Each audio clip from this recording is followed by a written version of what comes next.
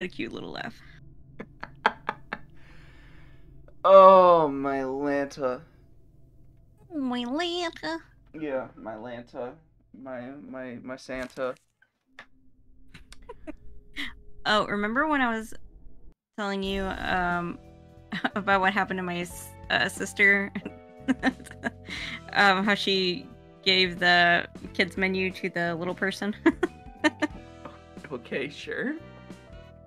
You don't remember? God, you No, remember I do remember. I'm just like, where are you going with this? I don't know why I just remembered this. So, like, remember you were like, oh my god, grow a spine. So I was like, well, the menus are heavy, so they bring the menus first before they Yeah, sit the grow a people down. spine. The menus are not heavy. Okay, well, Unless your menu weighs like 5 pounds, at which point it's like, what is on your menu? What is it made of? Are you handing them like a slab of stone with the with the menu etched into it? What's this, well, is it the 10 Commandments that you're serving up at this restaurant? Because like some of the menus, like they're made out of like wood, like they're ridiculously heavy. Like it's just so stupid. But even if they're made out of like like processed wood, like what are you putting in those they're menus? heavy. These things are actually heavy.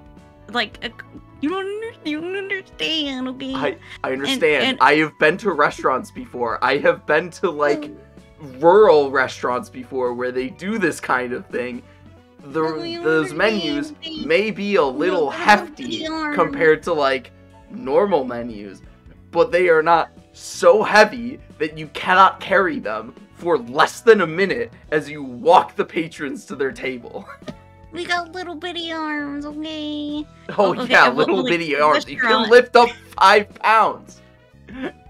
Okay, well, like, remember I was like, I don't know how the restaurant is set up. Okay, well, it's 2 stories. So that's why, because you have to, like... Okay, even so, it's... Story. It's not so you can't carry an extra 5 pounds up and down the stairs. Imagine how people who weigh, like, 300 pounds feel as they carry their entire weight upstairs. I mean...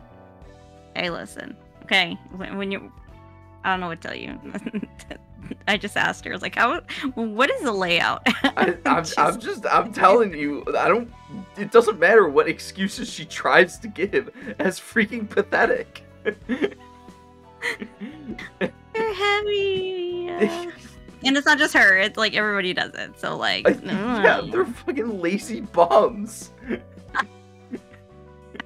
I'm all for workers being paid more, but that doesn't mean that you should not be doing the work. Like, actually do the job. Like, seriously. Oh my god, I gotta screen record this and send it to her. She's gonna be like, you understand? She's gonna be like me. You understand? I can't lift the dumbbell, man. It's so heavy. Oh, they just little tiny weeny arms. We got little T-Rex arms. I can't lift the menu.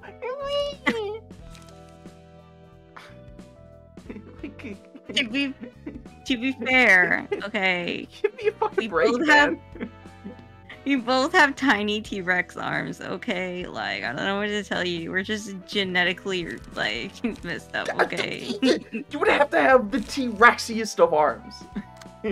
You would have to, like, actually have a genetic birth deformity for it to be a valid complaint. Okay, well, I do. And she has rheumatoid arthritis, so... We're both, like... So, like, have mercy on her soul. Oh, shit. I don't know what I'm doing. I'm just too busy cracking up, okay? Okay, focus. But everybody else, I don't know, everybody else maybe needs to grow a spine. I don't know. Maybe everybody else needs to grow a spine. Yes. It's not like every waitress in that restaurant or waiter has health problems that make it so that it's borderline impossible or whatever to carry these fucking menus up a flight of stairs. But I do understand, because like if you're you know, working like 12 straight hours and like you barely have time to go to the restaurant, you barely have time to go to the restroom, you know, like. Okay, the thing that's exhausting about that though is not the menu carrying.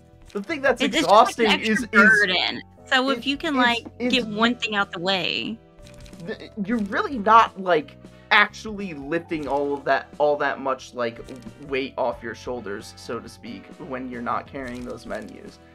Because what's predominantly making you exhausted is having to carry your entire body weight on your legs, like standing up for that extended period of time.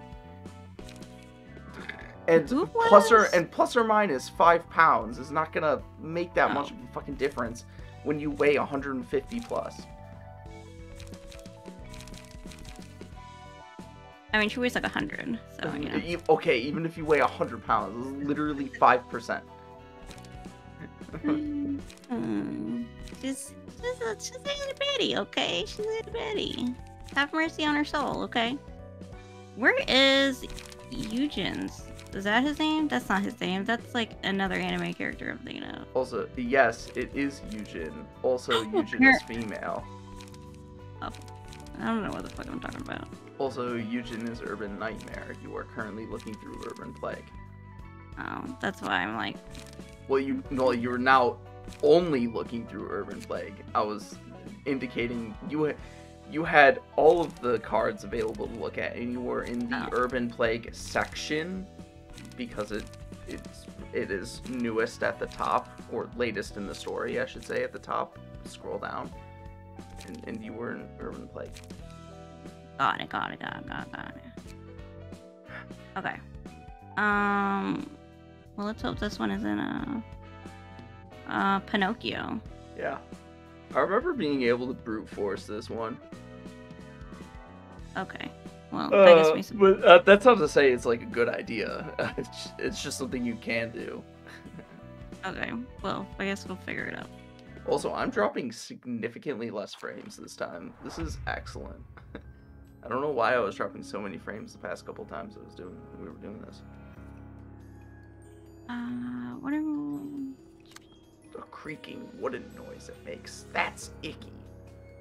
Pinocchio. It was a children's tale about a kid whose nose grew long after telling a lie, I think. I think I read about it somewhere. A wooden puppet with a long nose. Copies the patron librarian's combat bookshelf? Deck, yes. Okay. Play as a page that contains a lie every 2 to 3 scenes, which shows false information. What a bitch. Caught long nose. When clashing against lying is bad, while lying all dice lose 4 power. Huh? Yes. Whoa, this sounds like a lot to remember. Whoa. It sounds like complicated. I would have to see what's going on, maybe. No, it's really not that complicated. Periodically throughout the fight, he's gonna play a combat page that's gonna say lying is bad. No. So it has your deck. It has Roland's deck. Periodically through the fight, one of the pages it will use contains information that is not the same as the corresponding page that is in Roland's deck. Mm-hmm. You are supposed to clash against that page with a page titled "Lying is Bad" because it is lying. If you do not do that, then it will do a fuckload of damage. It'll fuck you over. Yeah, it'll fuck you up. And I think that's pretty much it. Why do we both say fuck at the same time? What do the last time? couple ones do? After the lie has been sniffed out. You gain 4 strength if it's busted. Right? It'll really fuck you up if you don't bust the lie. If you do bust the lie, then you can fuck up them for a scene. Okay. It's pretty straightforward, relatively easy fight. Just the main thing is that it's going to use cards that you also use. That Roland has. Yeah. It just also notably does not know how to use those cards.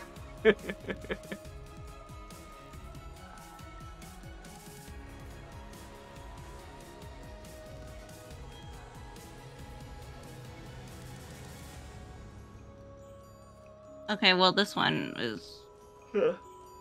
why does it have a 3 at the top? It's supposed to be like a It 1. changed 3, the 0? cost. It changed the cost of the card to cost 3. That might be it. So rude.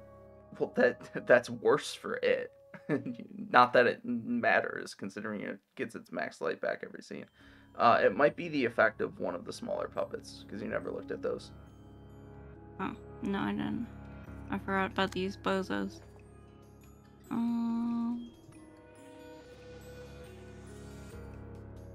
While this character is Copies of live, art- cost of pages oh. in hands of all librarians is randomized each scene. So, you know, some of your powerful cards might be cheap, and some of your cheap weak cards might be expensive.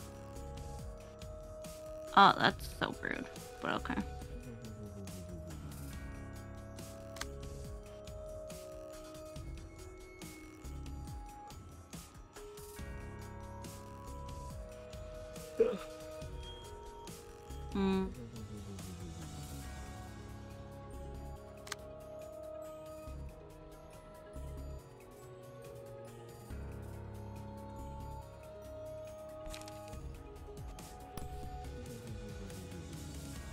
Oh yeah, I forgot the light thing. Well, I mean... What light? I mean, I guess...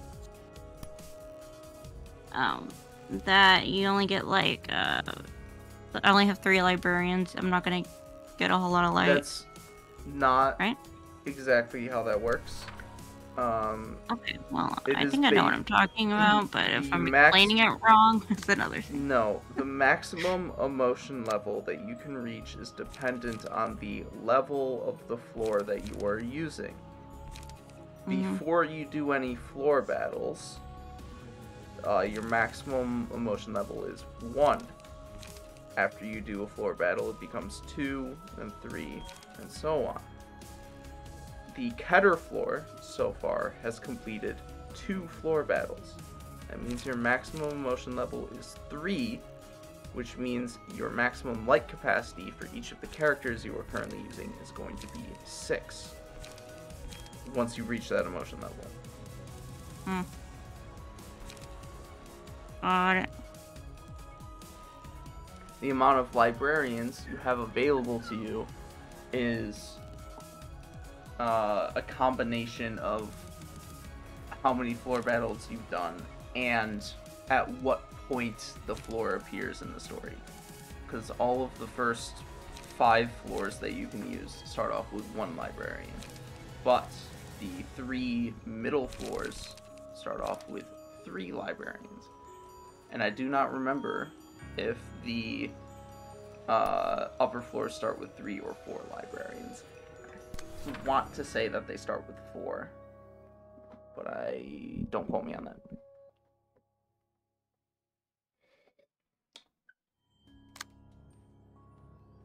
And then it changes all the cost of... That's so rude.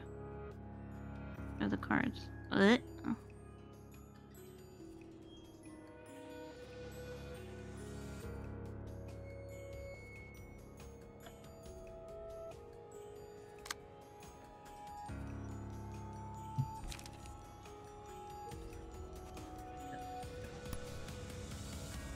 Okay, well, if you're gonna make this one 0... Bang bang! You like my sound effects? Sure. The main thing I'm thinking about right now is that there's really no reason to think all that hard about this. Well... Let me,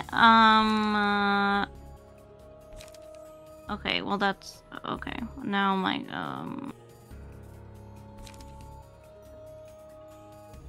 Oh wait, I only have 1 light here. Oh. Oh. Right.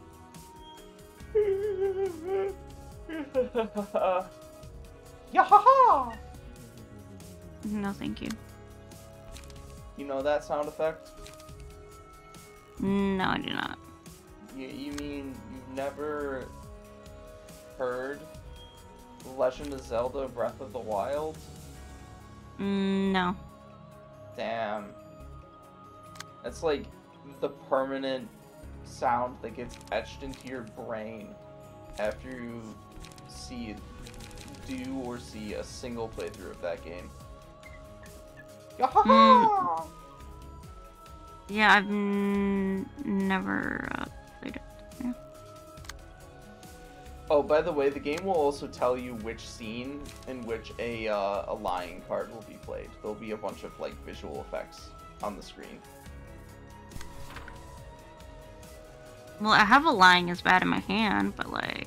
Yes, when Pinocchio is lying, it will indicate there'll be that there'll be a bunch of pretty stuff. There'll be a bunch of like woohoo gobbledygook clogging up the screen. Woohoo gobbledygook. It's keen to learn That's as what you usual. said? Would you like to see me learn? Is that what you said? Also, this abnormality does not appear in Lobotomy Corporation, so I have nothing further to add. Oh. So it's just like random. Not random.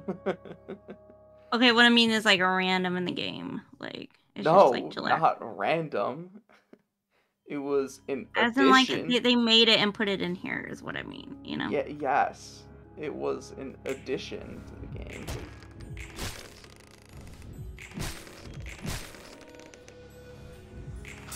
Like the wooden creaking.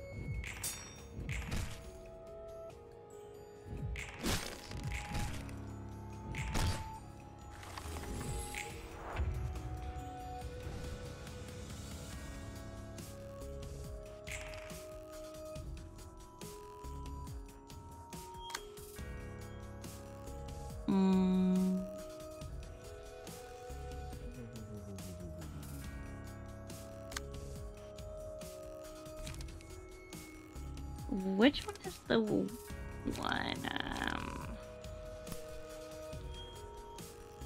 Yeah,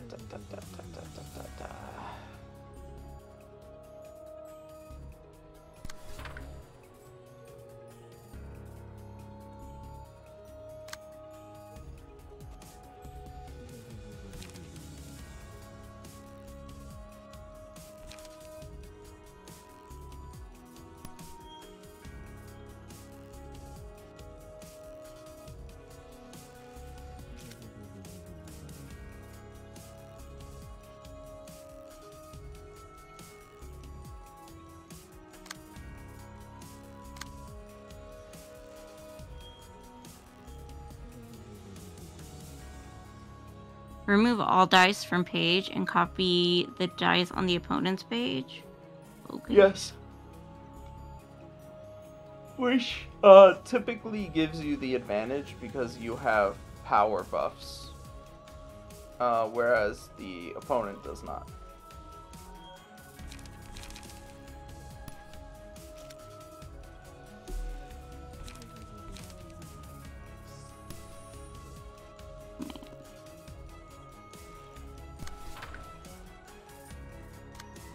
Wait.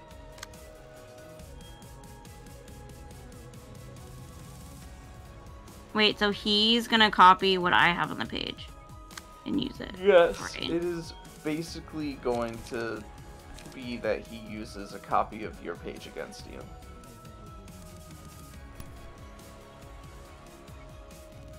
Let me just use the one with the lowest cost. It doesn't really make a difference. Doesn't make a difference? Again, whatever he clashes against is going to be effectively the same card that you're using. But, again, this usually puts you at an advantage because you have buffs to your card power. Oh, the passives, you mean. Okay. Yes. Okay. Got it. You also, but you do have to look at what buffs they currently have, which is 2 endurance.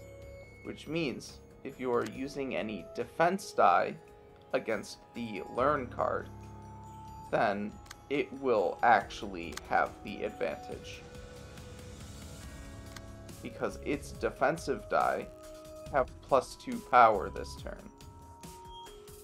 So you are going to want to use a card with offensive die when clashing against him.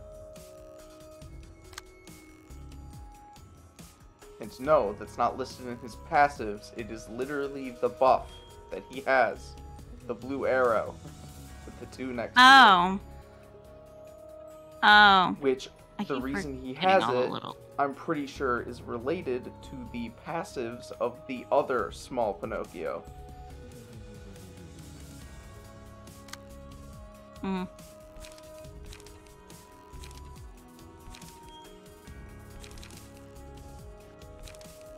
No, all of these have defensive die. Well, I guess we use one with the least amount. I feel like this entire game consists of me explaining everything to you like you're 5. Sir, I don't know what you want from me, okay? Take it very, like, slow and explicitly. I'm so sorry, okay? I do not live up to your standards, okay? And your expectations. You're nearly at the climax of the game. Fucking, like, understand how it works now.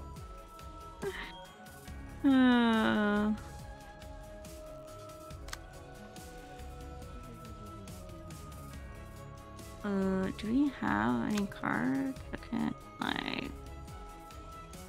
Well, no, maybe. Well, they don't have any... Oh, well, no, they got like 6 charge.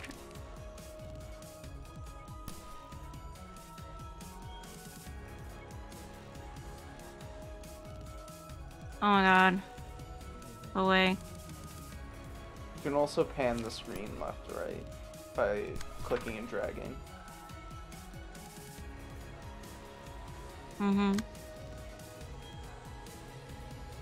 It's just like, with the amount of things that I have explained to you, you should be compared to somebody who is playing this game blind, a freaking master.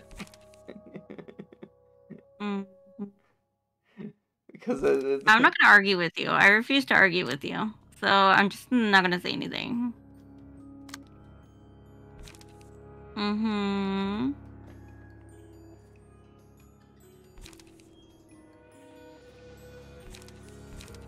I'm just gonna be extra nice.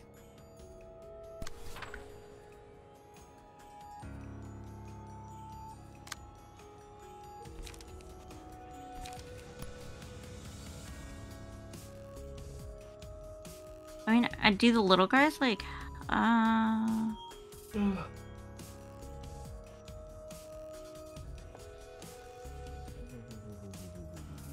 they're not necessarily. Remember, it's gonna use the same card again. Well, it's not like you redirected him anyways.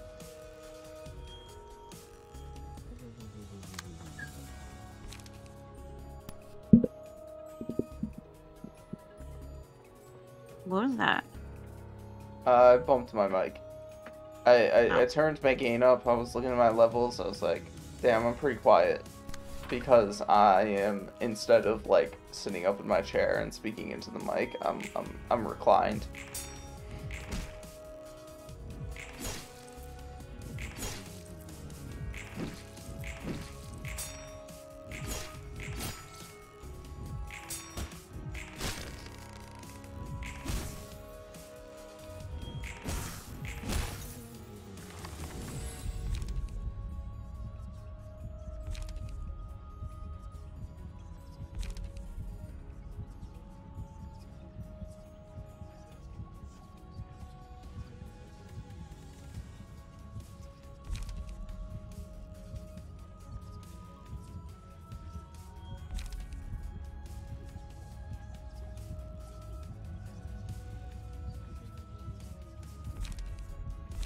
I'll put a reset upon attacking a different target.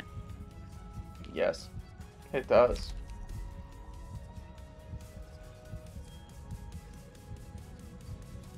Congratulations, you are literate. Sir, I'm gonna... Sir, don't push it. Don't push it. You're pushing your luck, kid.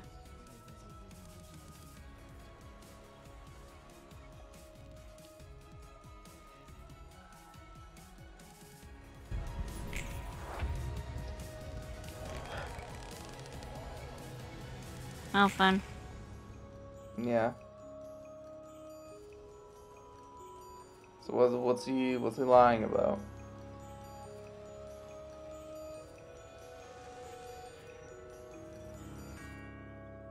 What do you mean it's a lie? Okay.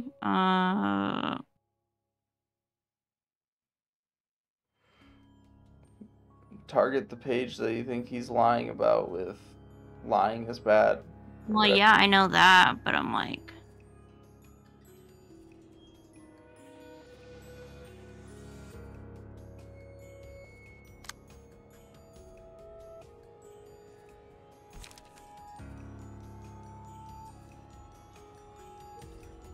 Okay, then it's this one, right? Alright.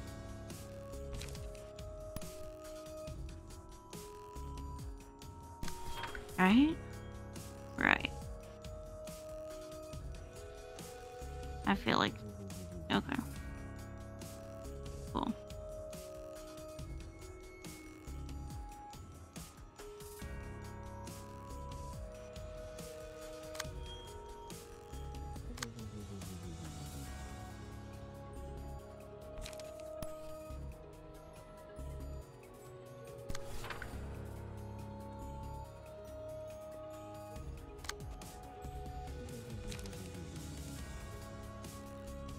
How many does...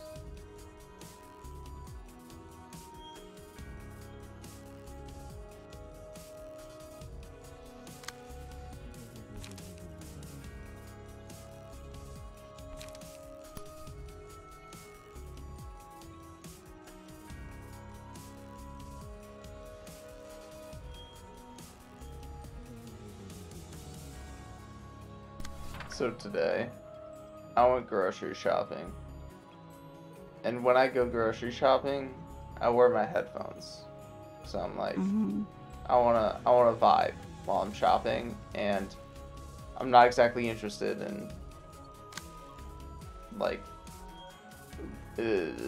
just miscellaneous people being miscellaneous people around me. It's like, who fucking cares?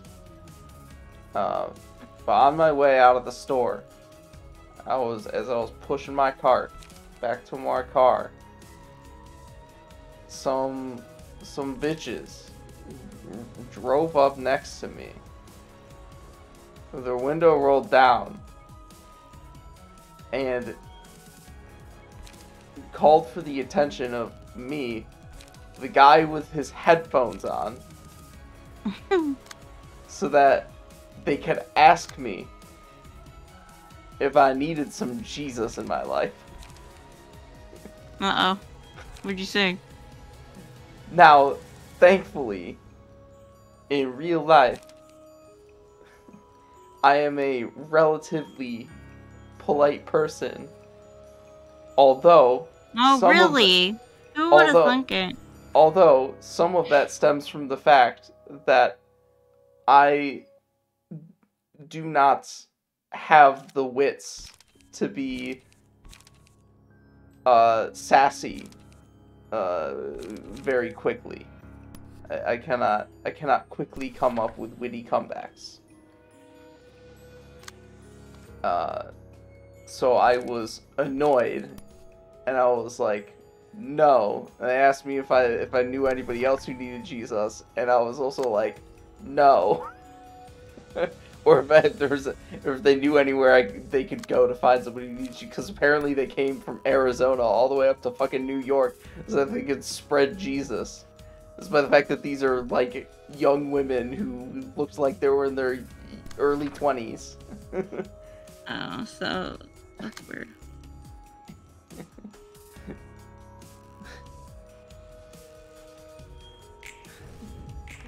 And I thought about it afterwards, and my thoughts were basically, you and your god can go fuck themselves.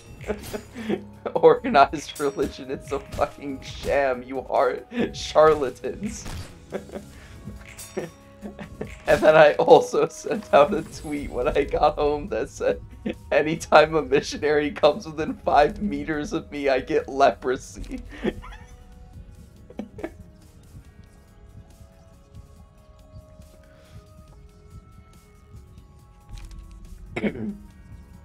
Anyways, that was my story time. What an eventful day I had. It's the only thing that happened all day.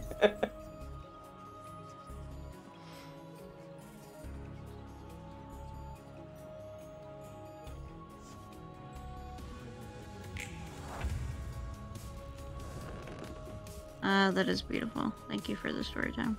Yeah. Oh, so we're still lying?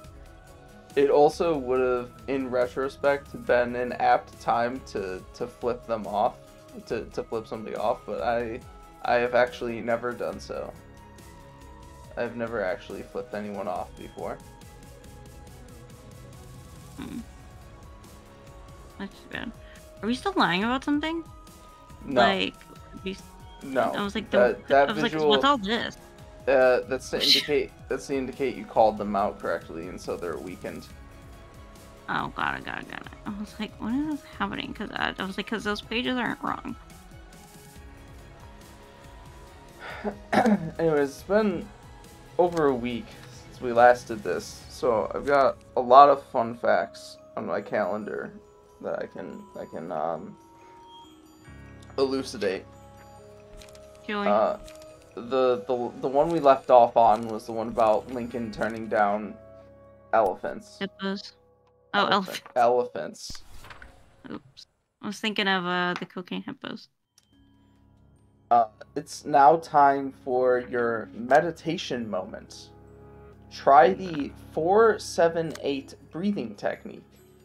Inhale through your nose for 4 seconds, hold your breath for 7 seconds, and exhale through your mouth for 8 seconds. Repeat this pattern 3 more times. I feel like I breathe like that. Actually, I don't breathe like that naturally. I naturally breathe where I inhale for like 15 seconds and then exhale for like 15 seconds. Yeah, that does sound accurate, actually. I just breathe really slowly because it's nice. I was like, because trauma? Do you have trauma? No.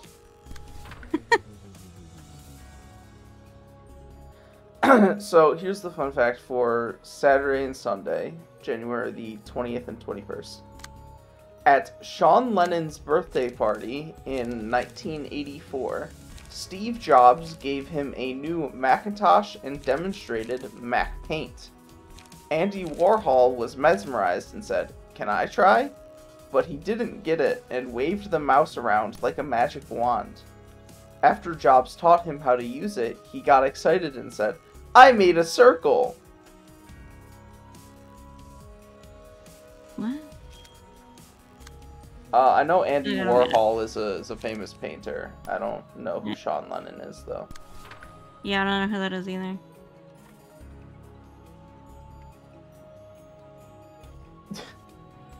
For that daily extra, as they're called it, they provided a grocery list where it's like, here's a bunch of categories of things, and you're supposed to write down what you need to buy next to them, so that when you go grocery shopping, that's fucking stupid. Just use like a regular notepad. When you go grocery shopping? Well, if you need to make a list, then you can use a regular notepad or like a sticky note or what have you. You don't need to use the back of your tear-off calendar. Oh, okay. I was like, so confused for a second. Okay, yeah, like why the back of a tear-off calendar? That's so weird. It's weird to say. Very bizarre. So for Monday, The mimic octopus impersonates sea snakes, soulfish, lionfish, and other poisonous creatures to ward off predators. It's so smart that it knows which animal represents the greatest threat to nearby predators and mimics at least 9 different species. That is pretty neat. The animal world is pretty wild. It's pretty wild. Here's your trivia question. What country has the most natural lakes? What country? Yes. I would guess Canada.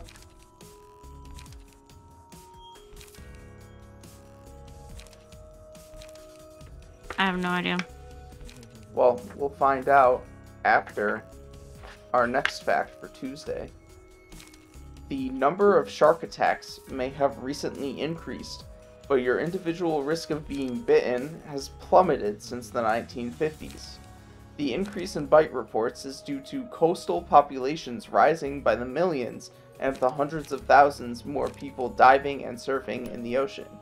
Which is that same fucking, like, narrative, like, oh, crimes are increasing! Well, it's like, maybe nominally, because population is increasing, but, like, the rates have decreased. I actually don't think crime is a good example of that, but it's the same idea. Mm-hmm. So, yeah, I was correct. The country with the most natural lakes is Canada. Big country, lots of water. A lot of trees, too.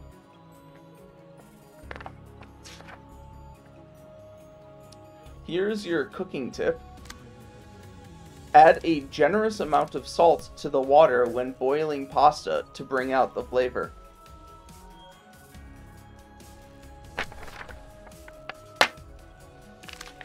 The flavor of flour. Because that is what pasta is made out of. I'm joking, of course.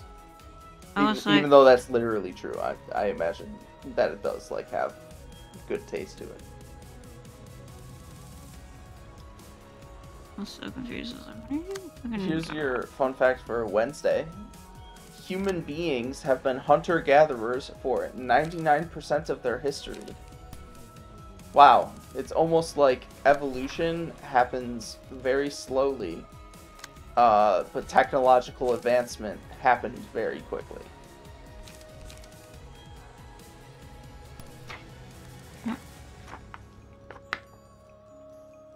Pretty crazy, huh? Yeah, I'm very uncharitable to these fun facts because a lot of them come across as like fucking duh. Which is why when the octopus one came up, I was like, yeah, that's actually pretty neat. This is like, I didn't know that, and it didn't seem incredibly obvious. Whereas, like, this one's like, fucking duh. Of course. Of course we've been hunter-gatherers for 99% of our history. We've only had, like, developed societies for, like, 15,000 years or so.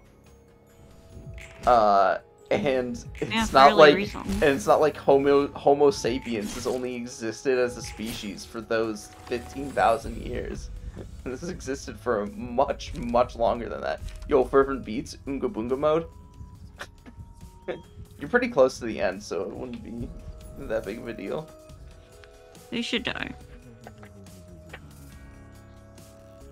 We love Oonga Boonga mode. Sour Lemon has to die. Oh well. So nice knowing Sour Lemon. The daily extra for that day is celebrate National Compliment Day by giving someone a genuine compliment. Not only will it boost their mood, but you'll feel happier too. Well, that was Wednesday, which was what, like 3 days ago? 3 days ago. Which means it's not National Compliment Day, which means I don't know. Well, actually, it's Sunday now, so it's 4 days ago. which means it's not National Compliment Day, which means I don't have to give anyone a compliment. In fact, I'm gonna coin today as National Insult Day. Oh my god. Well, and I've already done my quota. You know, I said that you had the intelligence of a 5-year-old earlier. yeah, I was about to say, like, yeah, you already given me an insult today, and you know what? I'm not gonna insult you because I'm a nice person. So, you're welcome. I want to be the bigger person right now, okay? Because I'm the adult. I'm older than you, so I have to be the bigger person. So, you're welcome. God bless. For Thursday, a fun fact is when J.K. Rowling wrote the end of the Harry Potter series, I finished it, bawled my eyes out, went to the hotel minibar. They had one of those pathetic little half bottles of champagne. It's not very rock and roll. Anyway, downed that. I should have done this in a British accent, but I don't have a good British accent. You learned. It's just if this is what she like said or quoted herself as having done, this is just like an incredibly British way of like phrasing all of this. I finished it, bawled my eyes out, went to the hotel minibar. They had one of those pathetic little half bottles of champagne. It's not very rock and roll. Anyway, downed that. Went home covered in mascara and a little bit drunk. And then I said, trans women can't use women's bathrooms. Trans women aren't women, and what else did you say? And trans women like want to rape kids or some shit. Like, I don't know. And then I said, the trans community is grooming our children. Yeah, they yeah. need to be stopped. Like, bitch. Man, and I love the Harry Potter books. I have tons of Harry Potter stuff from when I was a kid. Like, my niece, you know, bought me a bunch of Harry Potter stuff. Like, I went to Universal Studios like 6 years ago. Yeah, but this is before everybody realized that trans people are like actually real, and then J.K. Rowling like, outed herself as like being awful. Yeah, and since then, like I haven't bought anything like Harry Potter because I'm just like, God damn it, J.K. Rowling! Like, why you gotta be such a bitch? It's like ruining my childhood, bitch. Is the age demographic of people currently in their 20s are the people, and maybe early 30s, are the people who grew up when Harry Potter was releasing as a series and became a phenomenon. And that was in... I would wait in line for the Harry Potter books, you know. So, and that was in the early mid-2000s. And you know who nobody acknowledged as being like real and valid in the early mid-2000s? Trans people. Yep. Are you serious? That wasn't enough? Nah, still got fucking 10 health left, 20 health left, whatever. 20. Oh my god, why would you bitch ass? I'm caught you in your lie. Oh. I'm gonna give you some books and some authors, and you're supposed to match the book with the author. So we're gonna start with the book Joy Luck Club. Your list of authors to choose from are Jane Austen, Louisa May Alcott, Toni Morrison, Amy Tan, and Harper Lee. Okay, it's not the first one.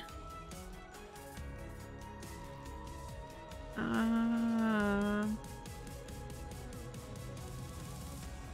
don't think it's the second one. I can go to another book. Your stuff. Yeah, go to another one. Pride and Prejudice. Same authors. That's fucking Jane Austen. Okay. To Kill a Mockingbird. Your choices are. Your choices are Louisa May Alcott, Toni Morrison, Amy Tan, Harper Lee. Harper Lee, right? Next is Song of Solomon. Louisa May Alcott, Toni Morrison, Amy Tan.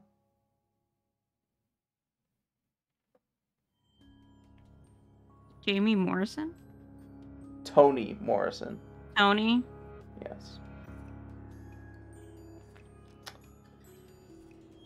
the final book is Little Women. Is that by Amy? I mean, we'll find out later. So now you have the Joy Luck Club, the Joy Luck Club, and the Song of Solomon, which are between Louisa May Alcott and Amy Tan. Because you said Little Women was Toni Morrison, right? Yeah. Yeah. I don't know.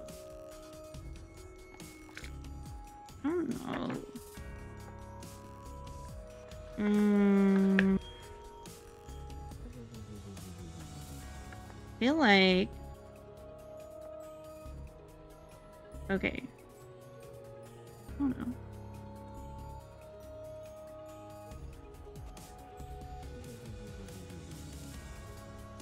Yeah, I have no idea, bro. Well, you got Pride and Prejudice and To Kill a Mockingbird, correct? No, the Song of Solomon. Oh, God, I think that's by Toni Morrison. Okay, so now you have the Joy Luck Club and Little Women between Louisa May Alcott and Amy Tan. Amy Tan is probably the Joy Luck Club. Well, it looks like you got every single one of those correct. Congratulations. Okay. I guess all that thinking paid off. Yeah, that's where all my brain powers goes, remembering authors. Like, what the fuck? For Friday, which is Australia Day, January 26th, skeleton flowers have such delicate petals that they become transparent when it rains. Now, I'm not sure what that has to do with delicacy, but sure. I guess it's neat. Which is pretty neat. Transparency really has to do with thinness and constituency. Yep.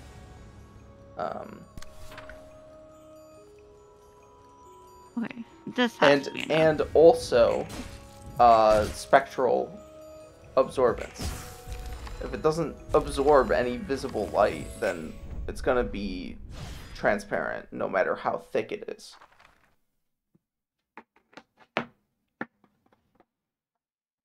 But something can be thin and sturdy. 커피 중독자에 담배 중독자. 그리고 이 펌한 꼬맹이까지. 우리가 네 제안에 동의했다고 이렇게 서로 인사하는 자리를 마련해 준 거야? 착각하지 마, 엔젤라. 우린 네 편이 아니야. 목적이 같을 뿐이지. 저 시커먼 멀때는 완전히 엔젤라 편인 것 같지만. 하라는 대로 열심히 하는 피고용. Yes, true. 취급이라니. 목적만 같더라. She's addicted to sharp-tonguedness. 그거면 돼. 같은 목표가 있는 한 너희는 내 편일 수밖에 없지. 너희와 나 모두 빛의 눈이 멀었으니까. 그리고 넌 과거에 묶여 있지. 웃기네. 과연 나만 그럴까? 벌써 잊은 거야, 헤세드? 공포에 무릎 꿇었던 너의 그 나날들을. 어떻게 잊겠어? 아직도 선명히 기억나는 걸. 그 아픔에 무너졌던 부끄러움은 두고두고 나를 괴롭히겠지. 하지만 그것들을 잊고 싶지 않아. 그것들을 받아들이기로 했어. 여기 있는 모두가 그렇고. 그래, 난 내가 지켜내지 못했다고 생각하지 않아. 의지를 건네받은 사람을 지켰으니까. 에녹의 희생도 헛된 것이 아니야. 난 믿고 있어. 누가 과거에 묶여 있는 걸까? 너희가 입에 담는 과거는 가볍게 짝이 없어. 그러시겠지. 넌 네가 안고 있는 감정과 고통만 She's so selfish. 내가 이기적이라고 말하고 싶은 거야? 틀려. 네가 우리의 아픔을 이해 못하듯 우리도 너의 아픔을 이해 못할 뿐이지. 자기가 겪은 일이 아니라면 더더욱 누구도 네가 될 수는 없는 거야. 제대로 말하지 않으면 아무도 몰라. 이제 와서 날 가르치려 들지 마. 가버렸네. 다들 너무하네. Nope. She said deuces. 엔젤라를 그렇게까지 몰아붙여야 했어? She had to get herself out of there. 날 위해서 하는 말이지. She got pissed. 제대로 Pissed. 말해주는 사람이 없으면 혼자서는 나아가기 힘든 법이야. 그럼. 나랑 티페리트도 게브라를 위해서 얼마나 많은 말을 해주는데. 저기 헤세드. I mean, she was beaten in the argument. That's why she fucking left. 도망쳐 헤세드. 그럼 실례할게. 별로 달갑지 않은 자리였지만 모두가 모여서 뜻깊은 자리였어. 곧 터지겠네. 가볼게, 롤랑. Yeah, who wants to be confronted? You know, nobody does. 저 둘은 항상 저래? Angela needs an intervention. 뻔히 게브라가 화낼 걸 알면서 매일 저런다니까. 살벌하네. 중층은 전쟁터가 되겠구만. 그 둘의 사이를 네가 중재하고 있는 거고? 내가 말리지 않으면 여기서 무슨 꼴이 날 줄 알고. 그래도 나름 서로를 잘 챙겨주고 있으니까 너무 나쁘게 생각하지 말아줬으면 해. 그래. 상황 보니 죽지 않을 정도의 배려는 해주겠네. And she's completely capable of doing so.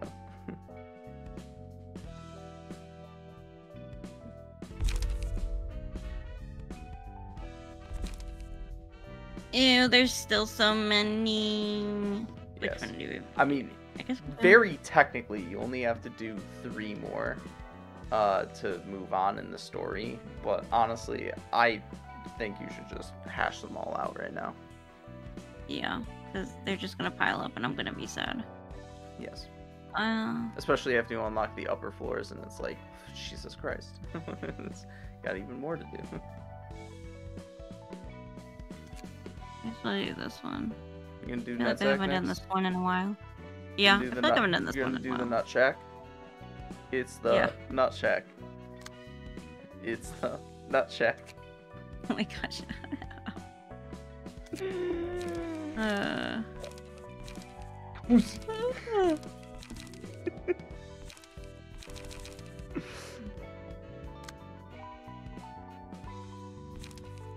Making me sleepy. I'm sorry, you're sleepy? I'm the one who's consistently been going to bed at like 8 or 9 p.m. for the entire week, and it's now 1:30 a.m.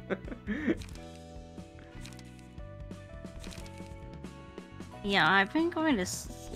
My sleep schedule has just been so off. Like, I'm like, what is life? What is happening? I don't know what's going on. I just have not been able to sleep well at all. So, Like, I have this, like, my brain at night, well, my brain constantly is just going and going and going and going, and at night, too. Like, I just can't shut off my brain. My brain just, like, doesn't shut off, ever. And it's, like, been really bad this week, so... Like, I don't know, I can't sleep.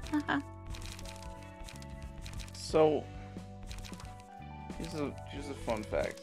Polar bears have transparent fur. It just looks white What? because of the way it reflects light. And to that, I have to call some fucking shenanigans as to how this is being presented. I can't claim to know, like, how exactly polar bear fur works, so to speak. But that's not really how color and light and transparency work. Google it. If you're using my computer right now. You do have a phone, my love. No, I don't. I threw it out the window. I'm gonna throw you out the window. There's my insult for the day. If something has the appearance of being white, that means that it is reflecting visible light, all visible light, effectively. In the entire spectrum. But it is not refracting that light, it is simply reflecting it. So, but to be transparent, the light has to be passing through the thing, which means it has to not reflect the light. So it cannot be definitionally simultaneously white and transparent. But what about the surrounding, like, snow and stuff and the glaciers? Does that have anything to do with it? The snow, similarly, is reflecting all of the light that is, visible light in particular, that is being beamed onto it. So that is why it is white. It is also extremely bright because it is taking, like, the pretty intense sunlight and not absorbing anything and just beaming it back into your eyes, which is what this is, like, the main reason why it sucks to drive in winter in snowy areas, is just because it's, like, super bright outside and it's, like, blinding. And you can get sunburnt, and that's why you should wear sunscreen even when there's snow outside. Yeah, nobody cares. I care. I don't want to get skin cancer. Hello. Yeah, whatever. If you're literally, if you are outside and there's snow outside, it is cold enough that you are not exposing skin to begin with. At least not significant amounts of skin, and you're not spending significant amounts of time where that's an issue. But your face. It's, like, a very silly concern. And then, like, if you're in Texas and, like, you don't really have winter clothes, like here in Texas, you're worried about getting sunburned year round because the sun is constantly out and constantly beaming you, and you don't have clouds ever in the way. Like, I live in fucking New York State. It's cloudy, like, 60% of the year. I don't have to worry about getting sunburned most of the time. Okay, the Library of Congress says, it says most sources indicate that the long, coarse guard hairs, which protect the plush, thick undercoat, are hollow and transparent. The thinner hairs of the undercoat are not hollow, but they, like the guard hairs, are colorless. Yes, colorless meaning white. Yeah, but the guard hairs are hollow and transparent. Yeah, so some of the hair is transparent and some of the hair is white. So it is, again, not accurate to say that they have transparent fur. Some of their fur is transparent, some of their fur is not. Okay, so now you're being, like, a stickler about it. Okay. Take it up with the Library of Congress. Or even, I could actually see it as all of their fur being transparent, and it is the light reflecting off of their skin that is giving it the appearance of being white, if not for two things. First of all, their skin does not appear white. It appears like a sort of, like, pinkish color, and or tan, or, common animal skin color. And, some of that might be the, like, blood color, giving it coloration, but even so, that still means that the fur should be the same. If it was entirely transparent, the fur would still be the same color as the skin, because it is the light that is being reflected off of the skin that is passing through the fur and into your eyes. So the fur would look as though it is skin colored, which is not the case. It looks white, which means some of it must be reflecting light.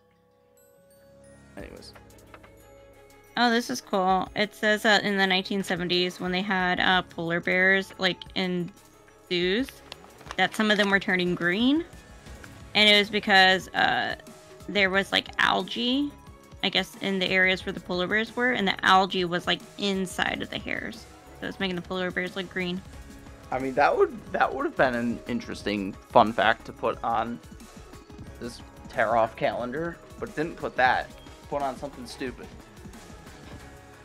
The algae more than likely came from the pond waters and the bears' enclosures. So you're welcome for the fun fact. Should make one of these calendars instead. I should. I'm full of lots of useless information, honestly. That's where my brain power goes is useless information and not useful information, like this game. You know. Yeah, definitely. I'm gonna fuck you up here in a minute, okay? You just watch your back. You just watch your back, sis, okay? I'm gonna get you one of these days. Riune, not Ruine. Riune. This fucking thing has such a fucking weird ass name. The abnormality only takes damage from the librarian with the laurel wreath status. Yeah, which I believe you'll get. One of them will get it after the first turn, and it's like your choice based on context. The aroma is strong as ever. Its weapon is used to give off the same smell too. That's awful. Where's that deep force supposed to be? Maybe we'll need something that can understand that thing. This thing fucking sucks in Lobotomy Corporation. I remember. Oh yeah, because when it escapes, it fucking teleports around the facility. And you only have like a handful of seconds to even attack it when it appears in some random ass location before it teleports somewhere else again. And furthermore, its fucking counter decreases if you get a good work result or a bad work result.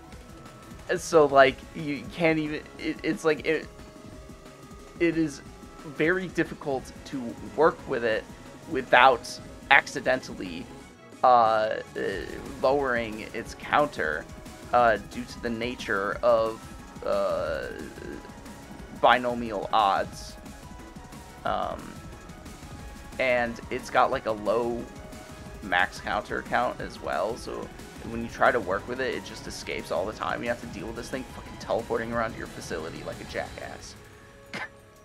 That sounds awful. It really is. I mean, it's certainly far from the worst abnormality you have in your facility. You can like not touch it and then like, or you can not work with it and not have to worry about it for the entire day, basically, for the most part. But it's like obnoxious. It is obnoxious when it escapes, which will inevitably happen if you have it in your facility, regardless of whether you work with it or not. Anyways, I don't know if you read all of the things in detail. I read this one that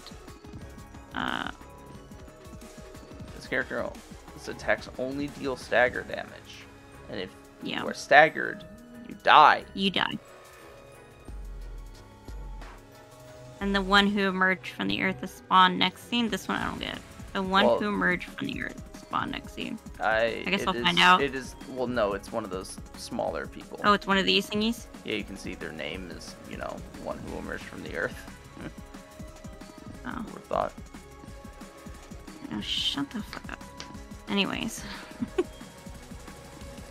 Only takes damage from library.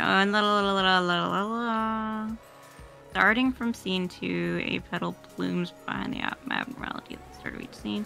3 petals have accumulated at the start of a scene. Remove all of them and use a mass attack. Bitch, what the fuck? Tears up upon becoming staggered, lose 40 HP, and remove all petals. This sounds like a fucking nightmare. I don't like this shit. I want to go home. Hey, keep reading. Keep reading. Don't just stop. Don't just stop reading because you read something that you didn't like, which isn't even which isn't even that bad, honestly. Okay.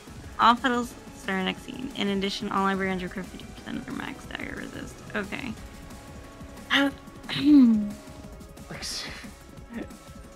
You read a thing which isn't even bad, and you were like, I don't like that, so I'm gonna not read the rest of its effects. And it's like, come on, like, you're asking to lose. Yeah. Okay. And what do the other guys do? Okay. This character dies upon becoming staggered. Okay, so you stagger it and it flops dead. Okay. This character attacks only deals stagger damage to librarians. Librarian becomes staggered, they instantly killed. Okay, and then they pop up. Okay, got it. Takes no damage from burn or bleed. Okay, well, okay, I don't think any of them have... Yeah, okay, I don't think any of my people have burned. Okay. Character dies upon becoming staggered. Cool beans. Oh. Oh!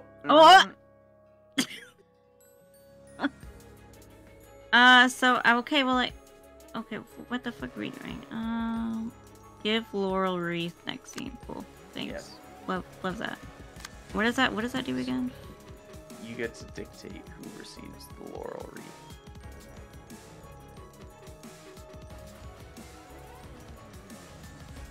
Oh, it's the only person that can deal damage to it. Oh, okay. Next scene? Permanently. This scene. Permanently? or rather, until they die. Whoever has the laurel wreath is the only one who can deal damage to El Ruine. That's not nice. I don't like keeping that. in mind, it is weak to pierce and resistant to slash.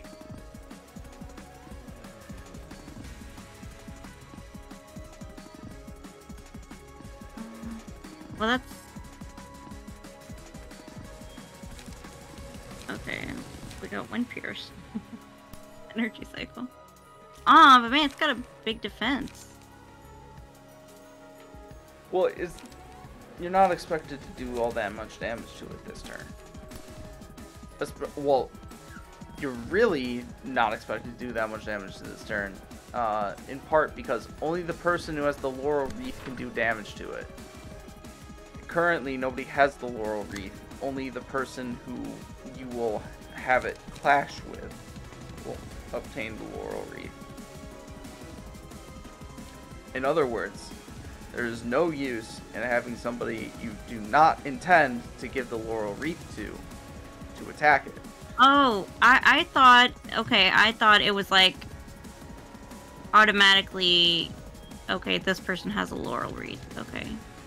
No, you were not giving the laurel wreath to everybody so long as they attack No. It. Okay, no, I thought it was this person was gonna get the laurel wreath. No, you get to choose because it only has speed 1 for the attack. So you can effectively force it to target whoever you want.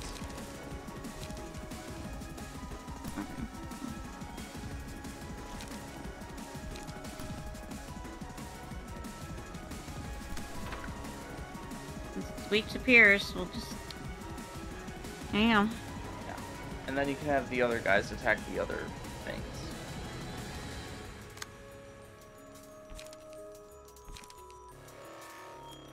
So here's your final fun fact.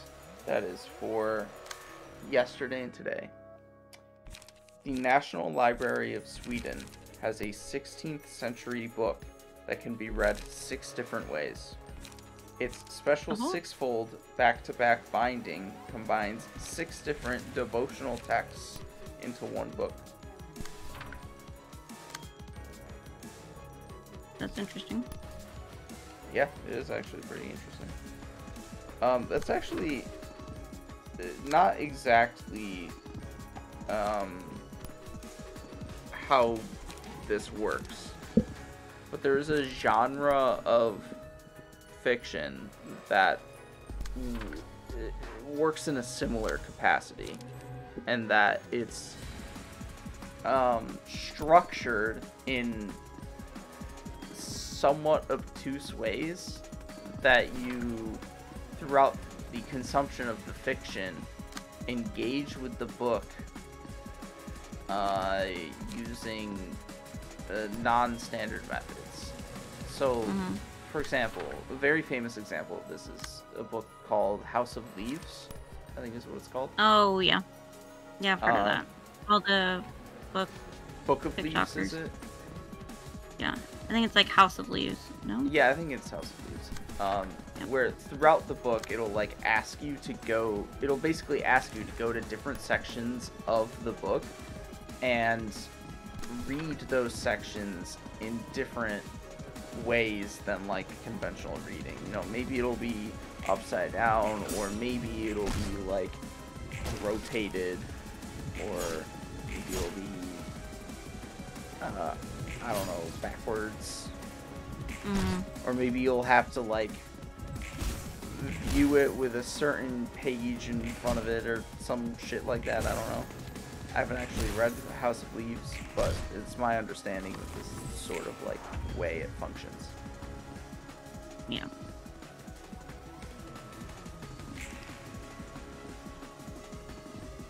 And I think you can like turn the page in a different way. Oh, this is range attack. Yeah, also, yes, also the Alaruine uses ranged attacks. So here's the story. It's a very short one. Mm-hmm. An abnormality that knows of spring's genesis and autumn's passing. Its surface is smooth, as if it were ceramic. In the place where the abnormality's eyes should be, it is empty. The cracks and openings are instead filled with glowing plants. Which, by the way, the original design for this creature is more like deer-like or horse-like. I think deer is probably closer than the human-like appearance you see now. Elruine, a lovely one. A doll yearned to be human. It was adored by people, its pupils soulful. Elruine, abandoned in a dark forest, its eyes stolen by crows lusting for glitter, its mind, life, and heart slowly withered away. Elruine, lacking eyes but all-seeing, a human yearned to be a doll.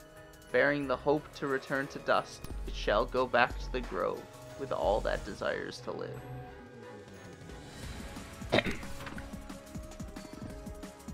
That's it.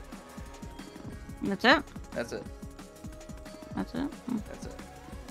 Oh, look, it's the deer.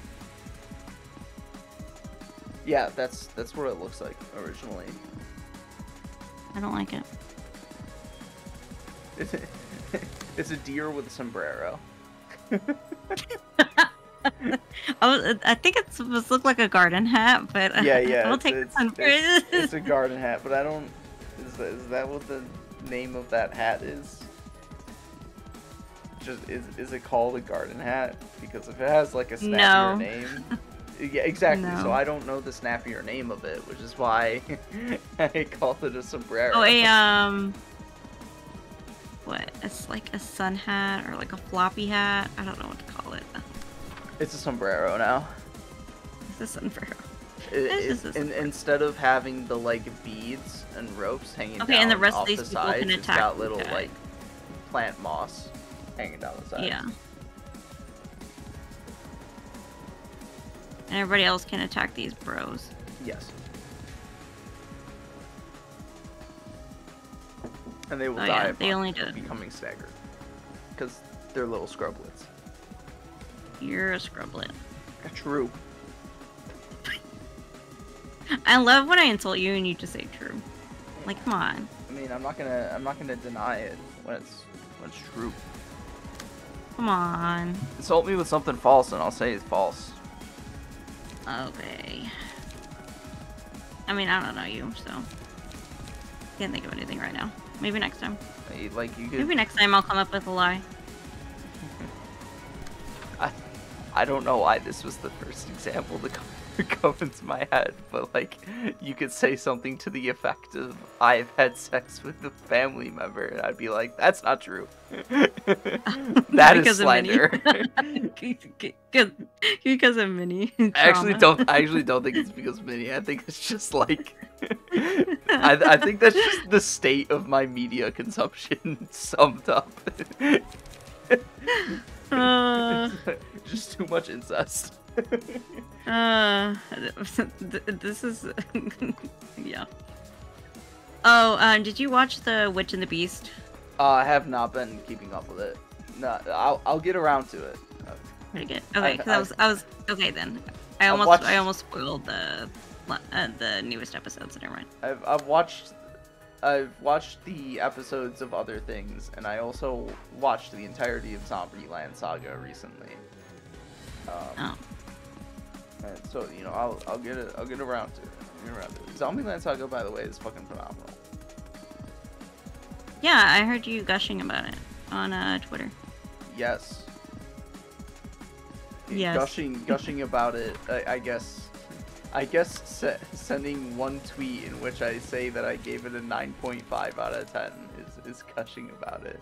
If I was really gushing about it, I would have sent like 5+ tweets elaborating in detail the many things that I enjoyed about it. Yeah, I think by your standards, that's gushing, right? I mean, it's high praise. It is high praise by my standards to give it a 9.5. But I would not say that it's gushing about it. I did have a variety of thoughts after the fact and during watching it. But at the end of it all, I was like, nah, I don't think any of these are worth, like, elaborating on in super extensive detail. It's just a fucking good show. The main thing that would be worth elaborating on is how excellently it does the musical numbers. Especially the more it does the musical numbers, the better it gets at them. Some of the songs that it uses are fucking like certified bangers.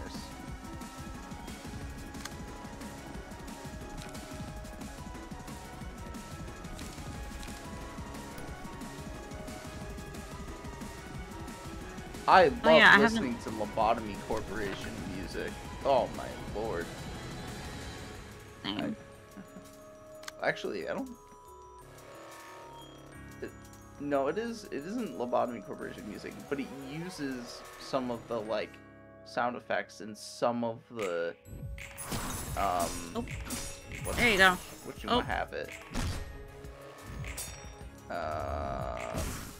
Melody from the Lobotomy Corp music. It's like an iteration. It's an iteration on that music. That's probably what the best way to call it is.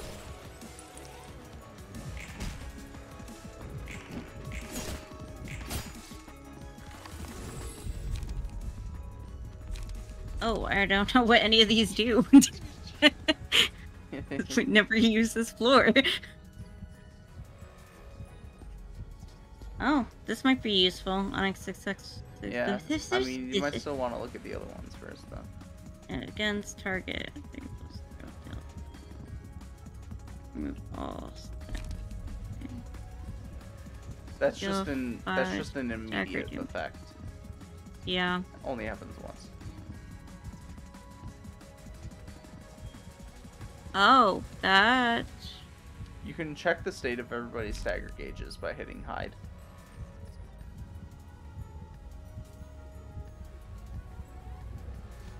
It would not kill any opponents, and you are not particularly down bad on stagger. Although Oscar could use a little bit more. You'll probably be fine though.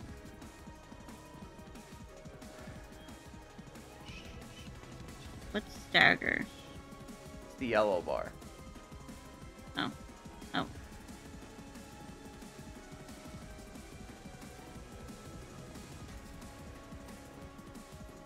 And then what's tentacular do? Also, very useful.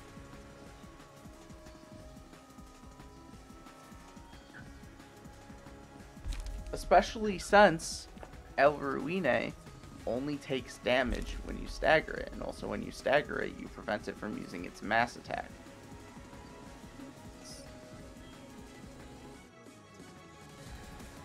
Then I guess this might be a good one to use then.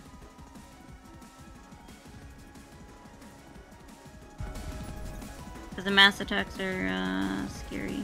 Like,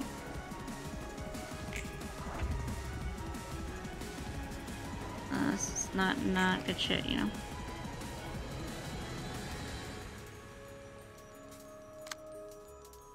Yep.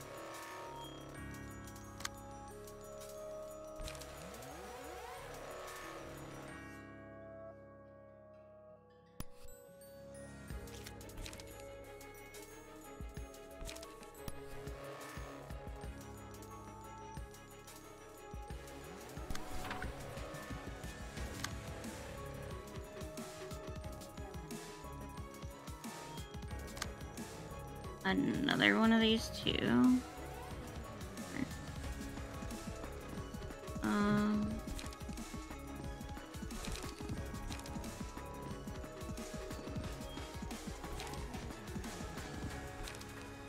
Well, we have +1. And then +1 stagger.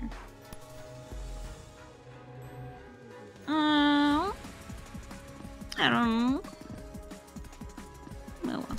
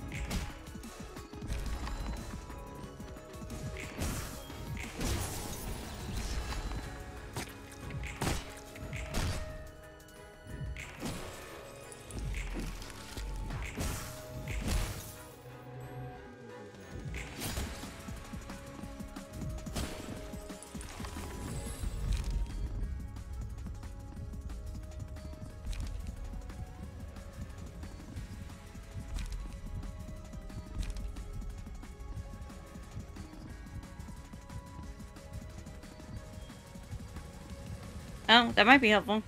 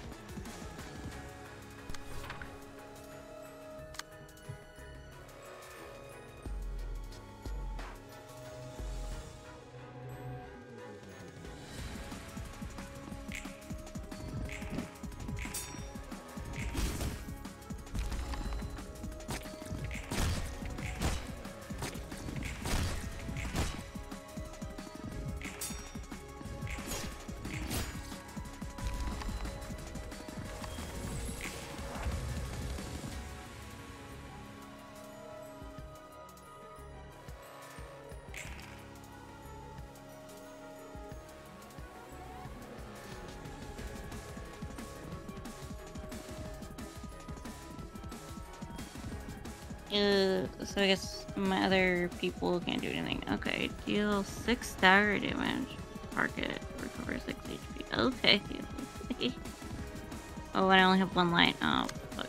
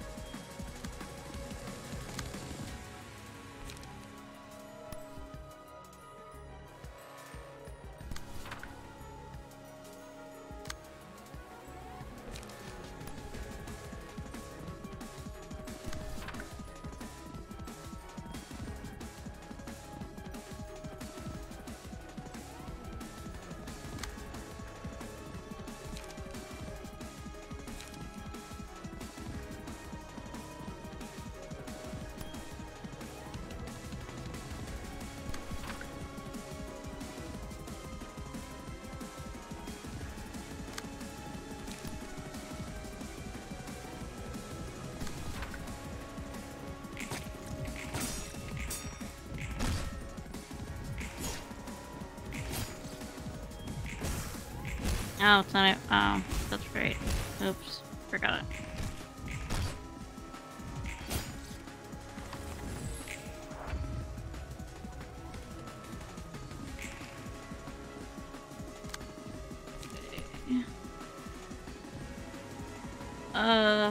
Fuck. Okay, well,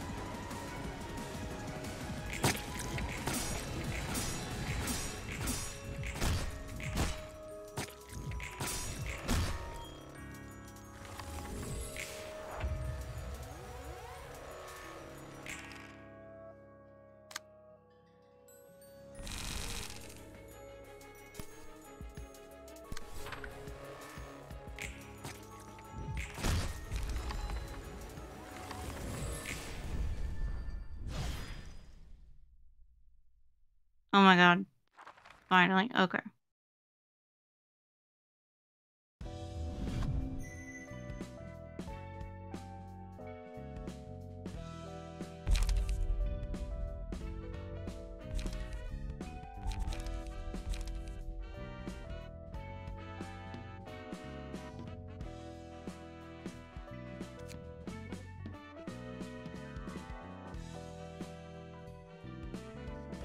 My god, are you alive over there?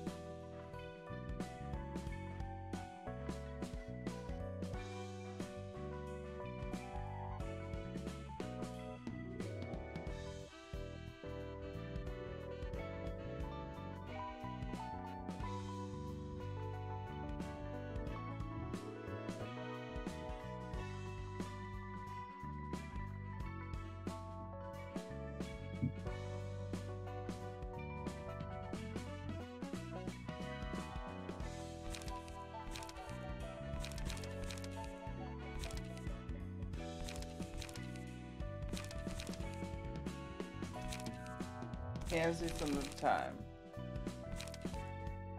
Huh? Can pay some every time.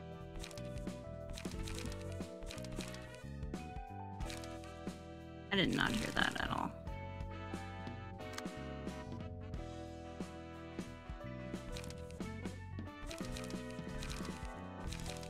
Beep, beep, beep.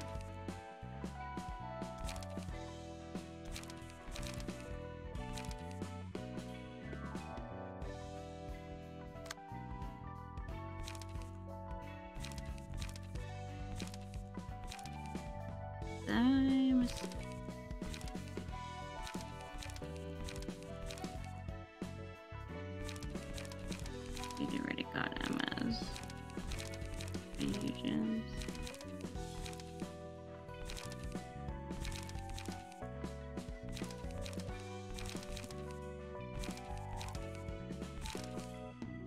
I don't know if I want to really do Salvador's or not.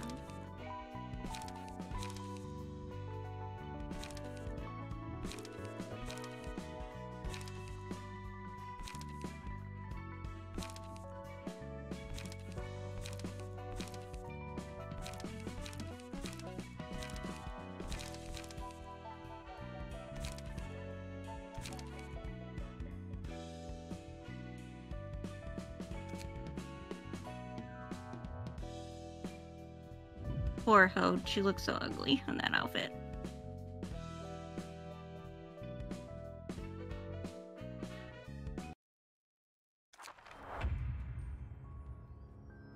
Ew, what the heck?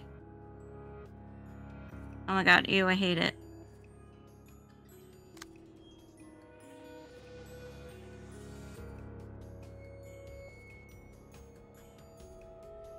Prioritizes the target with the least amount of gifts in hand.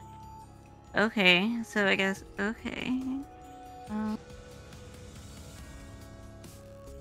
Block die. Lose power by 4 times the number of gifts in the opponent's hand.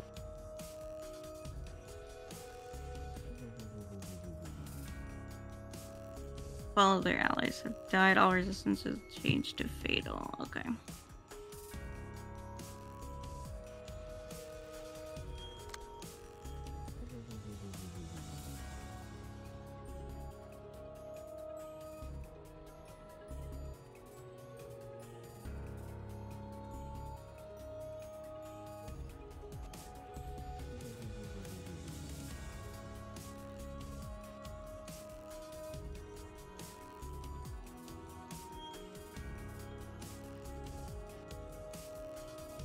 Uses a powerful combat page that deals significant damage and gives 3 copies of gift to its target before causing the user to self-destruct. The character dies after using that page. Well, that sucks.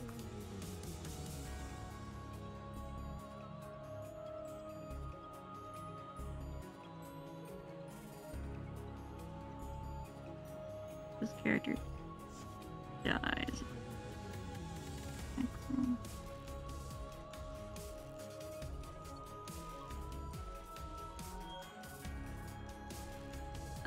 If the friend is okay, if this character dies, okay, on next thing, the character is killed before it can self-destruct.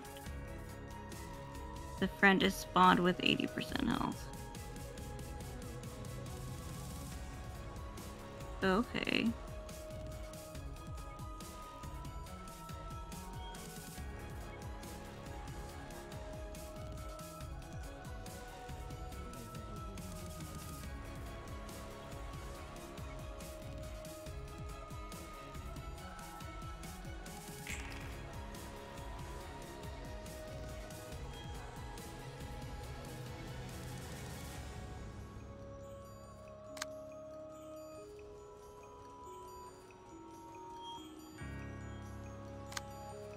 Does this one have a story?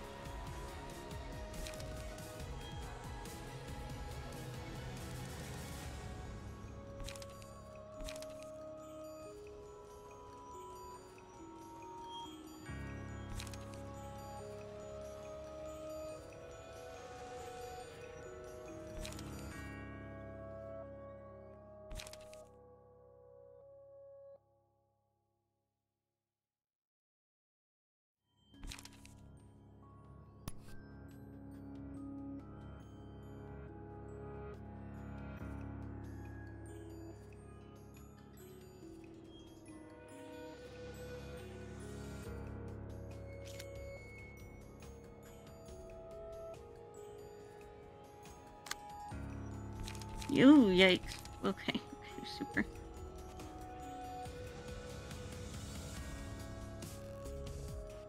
Oh. Oh, that sucks. Oh, that sucks. Okay, great.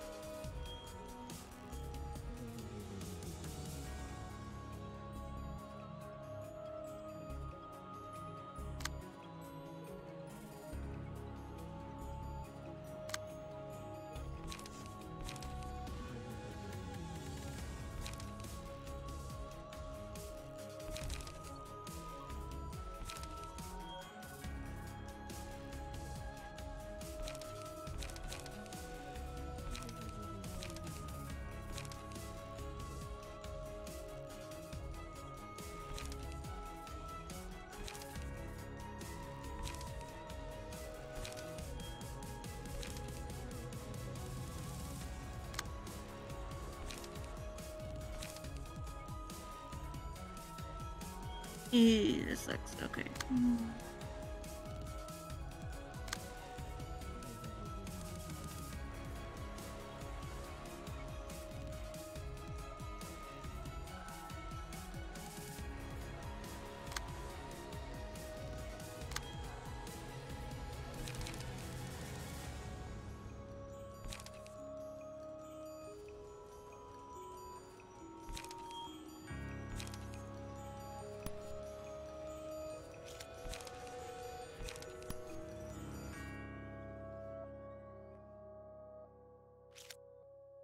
Wait.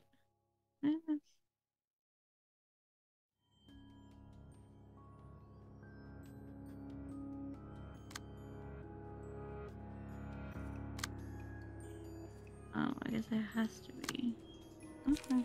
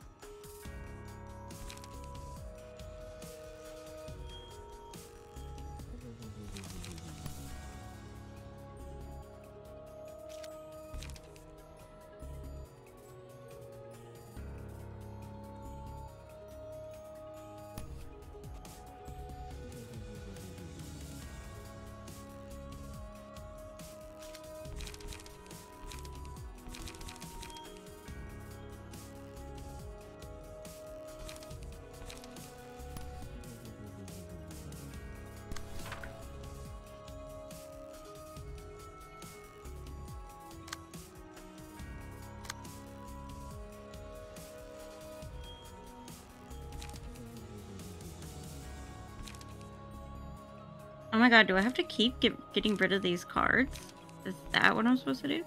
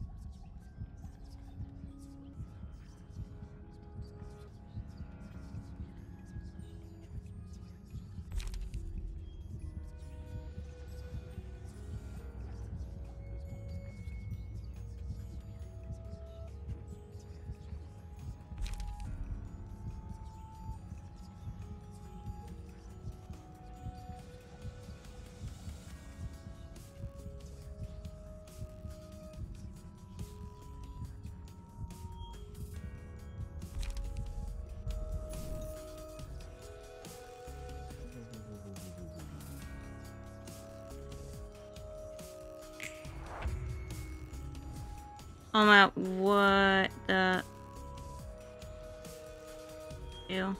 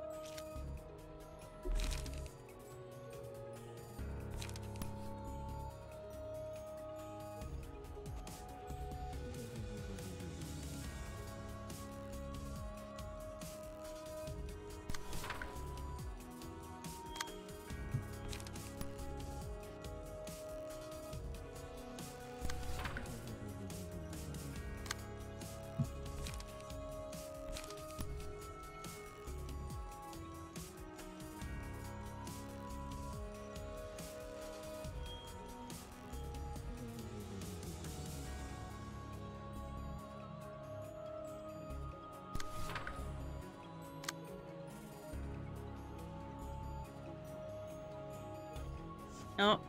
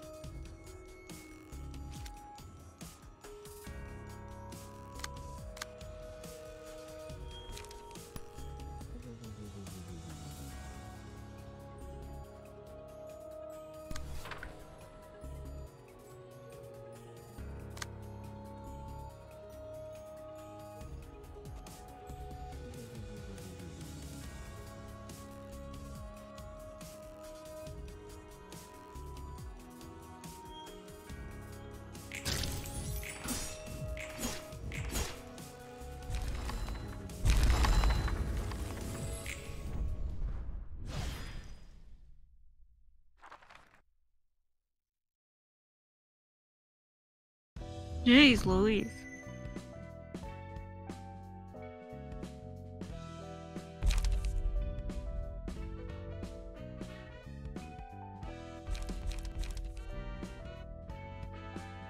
Oh, was there no conversation for that one?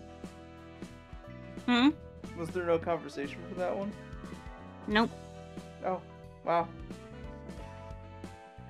There was one for this one either. Oh, did you do a battle and I just like fell asleep and I didn't realize? Yeah. Oh wow, that's crazy. What did you fight for Hode? Huh? What was Hode fight against? It was like a little girl with like little red monsters, and then they exploded and turned into spiders. Well, not spiders, but it was Letitia, I think is. Yeah. Oh, hold on, yeah. And then this one Just goes to show my fucking like sleeping habits recently that I fucking conked out for that. Oh yeah. Yeah. I was like, are you alive? No. And then you didn't say anything. I wasn't. My mind was. I was like, elsewhere. okay, I guess you fell asleep. Yeah. Similar to a child in size and always maintaining a bright smile, a very, very adorable little kid. A very, very adorable little kid. They call me an adorable little kid because I am a small and lovely child. The kid comes from a place far, far away. And when the kid meets someone she likes, she gives them a gift made all by herself. The gift's content is a secret, though. This is another really, really important secret, but the kid has lots of talents. The kid has many friends, but they said she can't bring them here. She was so sad that she had to leave her dear friends behind, so she came up with a brilliant idea. If I cover up my friends nicely and make it look like a gift, everyone will be surprised, and then they'll all laugh together over my prank. Whoops, there goes the secret of the gift. I hope to find lots of friends here too. The kid is shy, so the gift will be given in secret. Farewells are sad. I hope we can play more, and people here don't smile. That looks so gloomy. So this little lady has made a decision to stay here and never leave until laughter is restored to this place. I will be happy if everyone is pleased with my pranks. And like the idea is that the gifts that you give people are like human meat. Oh my god. Oh my god, that's terrible. Yes. I mean, I'm laughing, but like. But you're not allowed to open the gift. If you open the gift, then she's no longer your friend. Oh. Please. Oh my god, and then I was like, and then you get the gift pages, and I guess you have to get rid of the gift pages, and yeah, but you figured it out without me. Yeah. Game's not that hard. Somebody died, but you know what? Rest in peace. Rest in peace, my dude. Okay, I guess we'll do Malkuth's now. The Queen Bee. Queen Bee. Yeah, you're gonna be a little perturbed by this one. Oh no. Yeah, I mean, look at it. I'm tired of these. I'm so tired of these. Okay, we can do it. It's just a very, like, gross looking design that they came up with, man. No, it looks exactly like that fairy one. Not the fairy one. The deer one. What do you mean by spores, Miss Malkuth? Those teeth and draws question me. Want more drones to work for her. Don't inhale the spores. Yeah, the idea is that, like, if this one's counter decreases all the way, then it'll basically turn a random amount of clerks in that section of your facility into worker bees that will then start killing everything else in your facility. And it kind of sucks.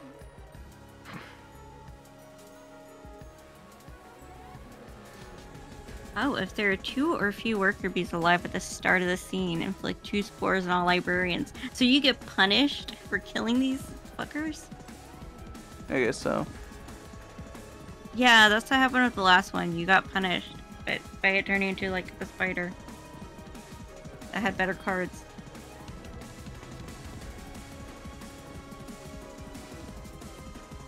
So I guess you just gotta kill her.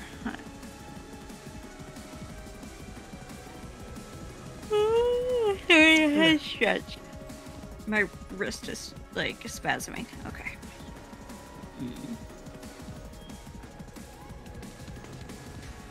The librarian dies while under the influence of the spores. On a worker bee next scene. Use this pages that boost the aggression and loyalty of the police. Good shit, bro. Okay.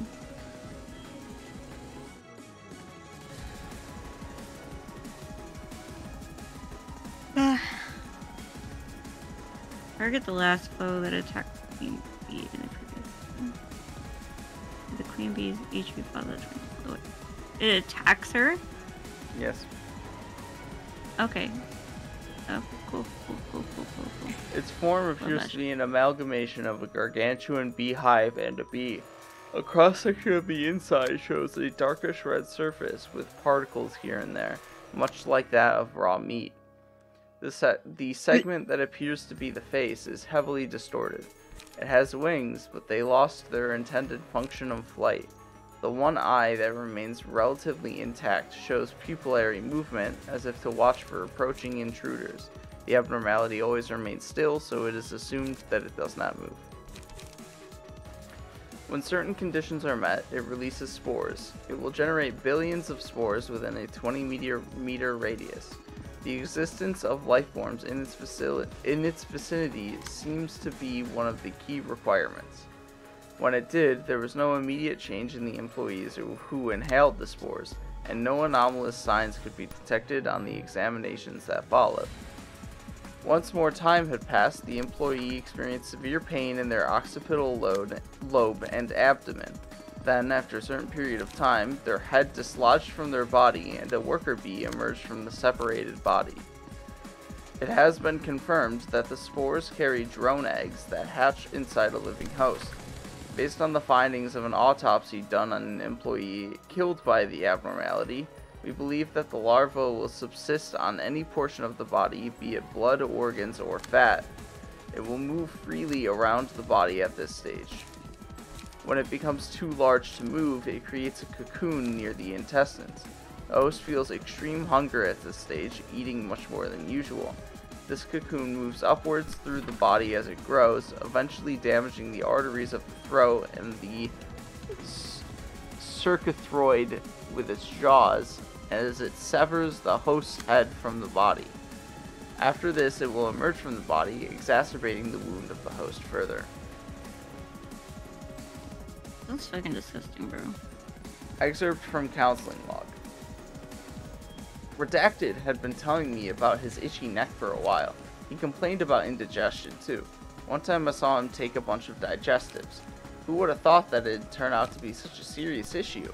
I never knew I'd be the one to witness that horrible moment. Omitted. Redacted and I were just chatting, but suddenly he stopped speaking. He was still scratching his neck. It was turning so red I was getting worried. Then his neck started to turn at such a strange angle. Right then and there I realized the severity of the situation. There was no way he could have been putting his neck that way on his own. It looks like someone was forcefully twisting his neck. And then I heard a zip, like the noise of shredding paper, a foreign sound of something tearing. His head fell to the floor. I heard a dull thud. Then, as if enough hadn't happened already, something began to crawl out of his neck, just like a butterfly emerging from a cocoon, tearing apart his headless body. The wings, the yellow trunk, the teeth that gnawed away at his body. It's something I never want to see again, a being I'd hate to describe as something alive. Omitted, it seemed to be aware of me somehow. but it looked like it didn't have any reason to attack at that moment. It picked up his cranium and flew away, like a drone carrying honey. I can still hear the sound of its jaw rattling and its wings beating. Worker bee. Its appearance is clearly different from queen bees, other than its color.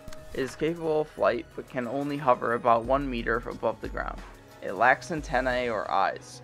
A long appendage that appears to be an intestine drags behind its rear on the floor. Worker bees show only 2 forms of behavior: delivering nutrients to the queen and proliferating. Upon encountering an employee, it uses its jaw to crush their head and then proceeds to inject a pupa into their body. Oh yeah, that is it. Okay.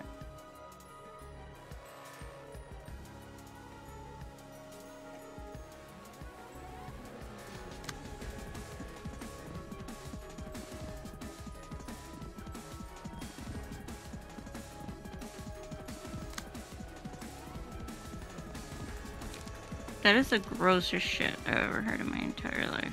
Thank you for that. No problem. Anytime.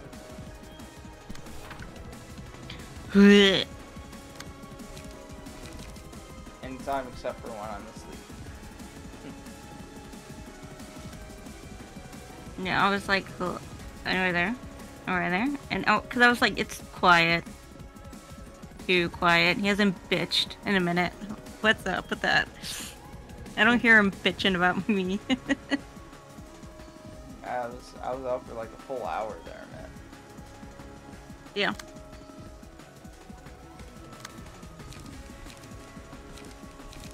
Poor little guy. He was just so very tired. He was so tired. He worked so hard. Very busy. You know?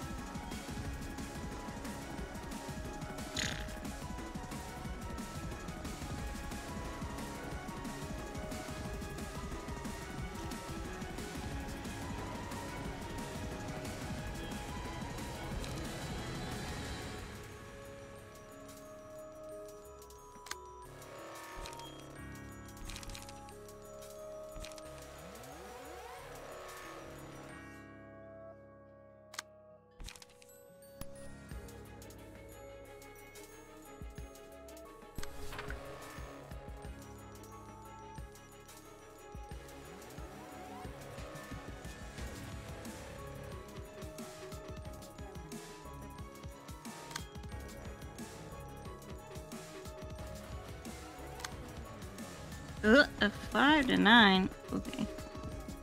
On hit, Queen Bee recovers 10 HP. That's fucked, bro. It's fucked.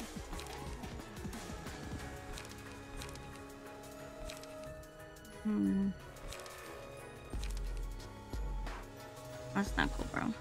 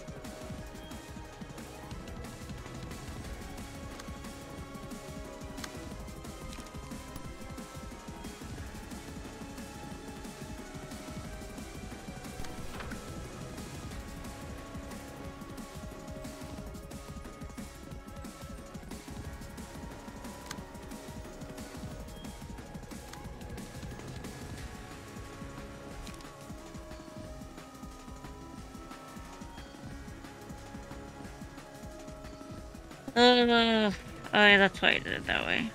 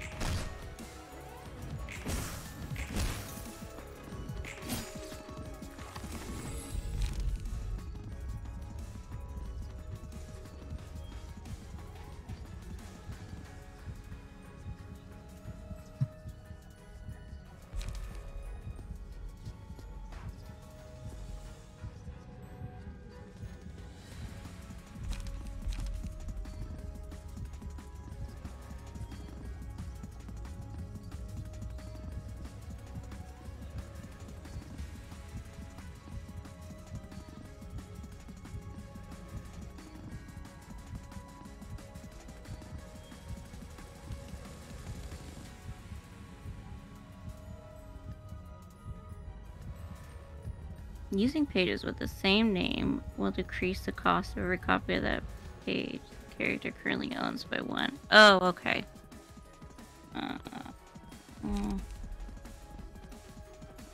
One hit, inflict 1 of 3 burn to the attacker. Gain a buff.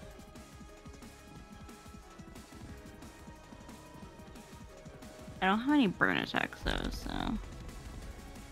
On winning a clash, deal bonus stagger damage equal to the same track mode.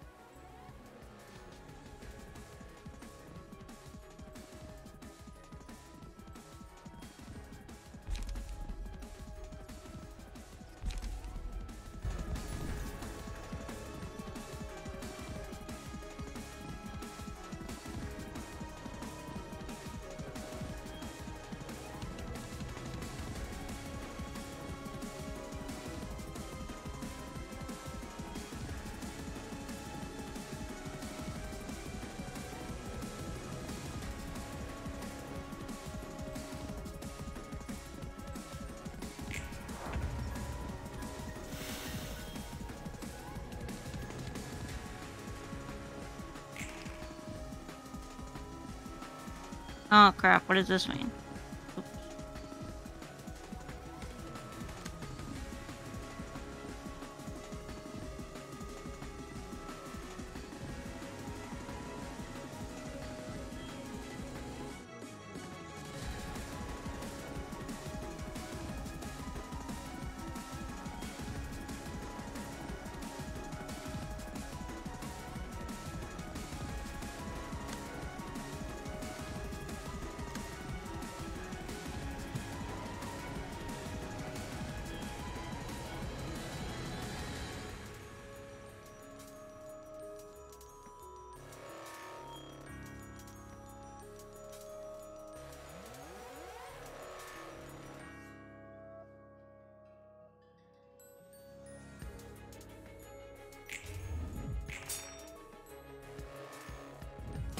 Oh shit. Oh man, I forgot. Or I didn't. Ugh. Oop.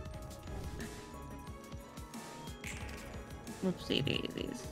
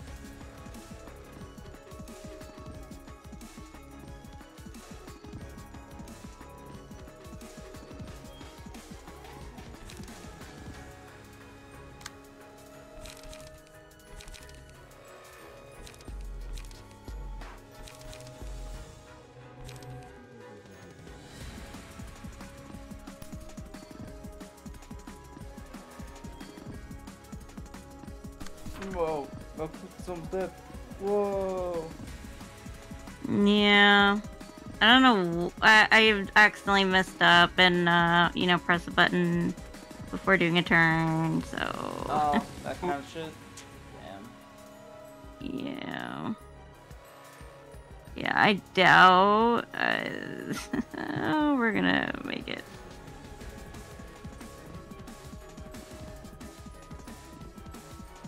Because, like, I got 2 staggered over here as well, so yeah.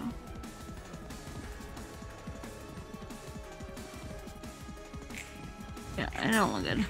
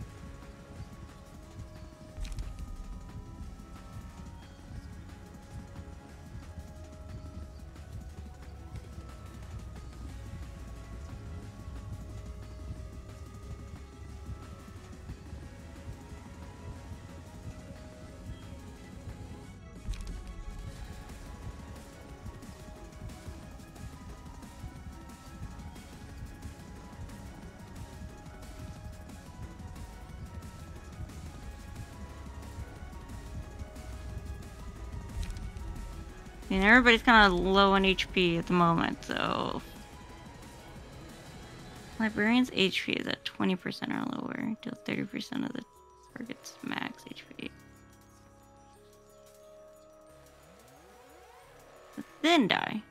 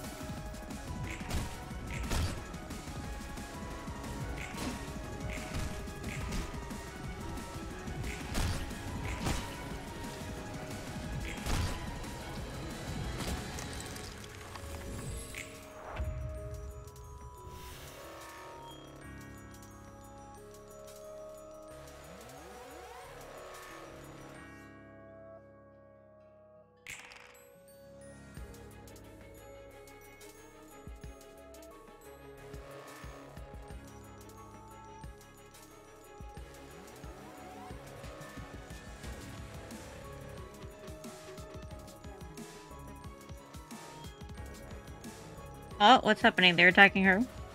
Cool.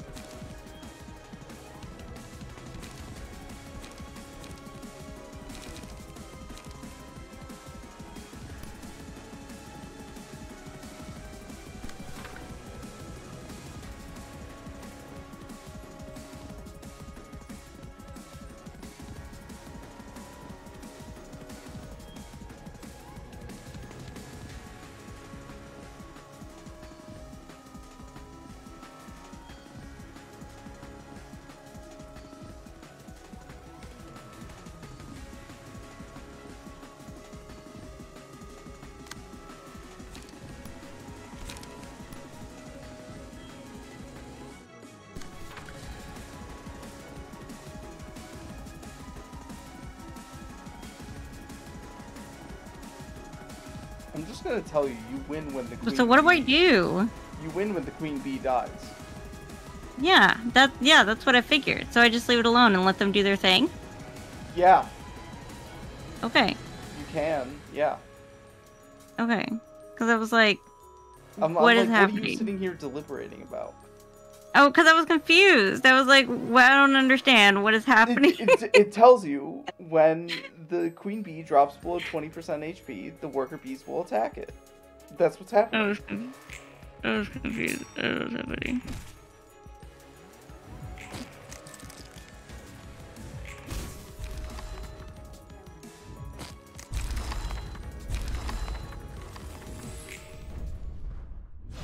Wait. I suspect this one will not have a dialogue either.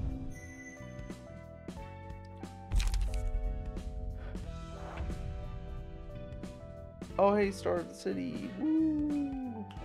Round of applause. Yay. The library is now a star of the city.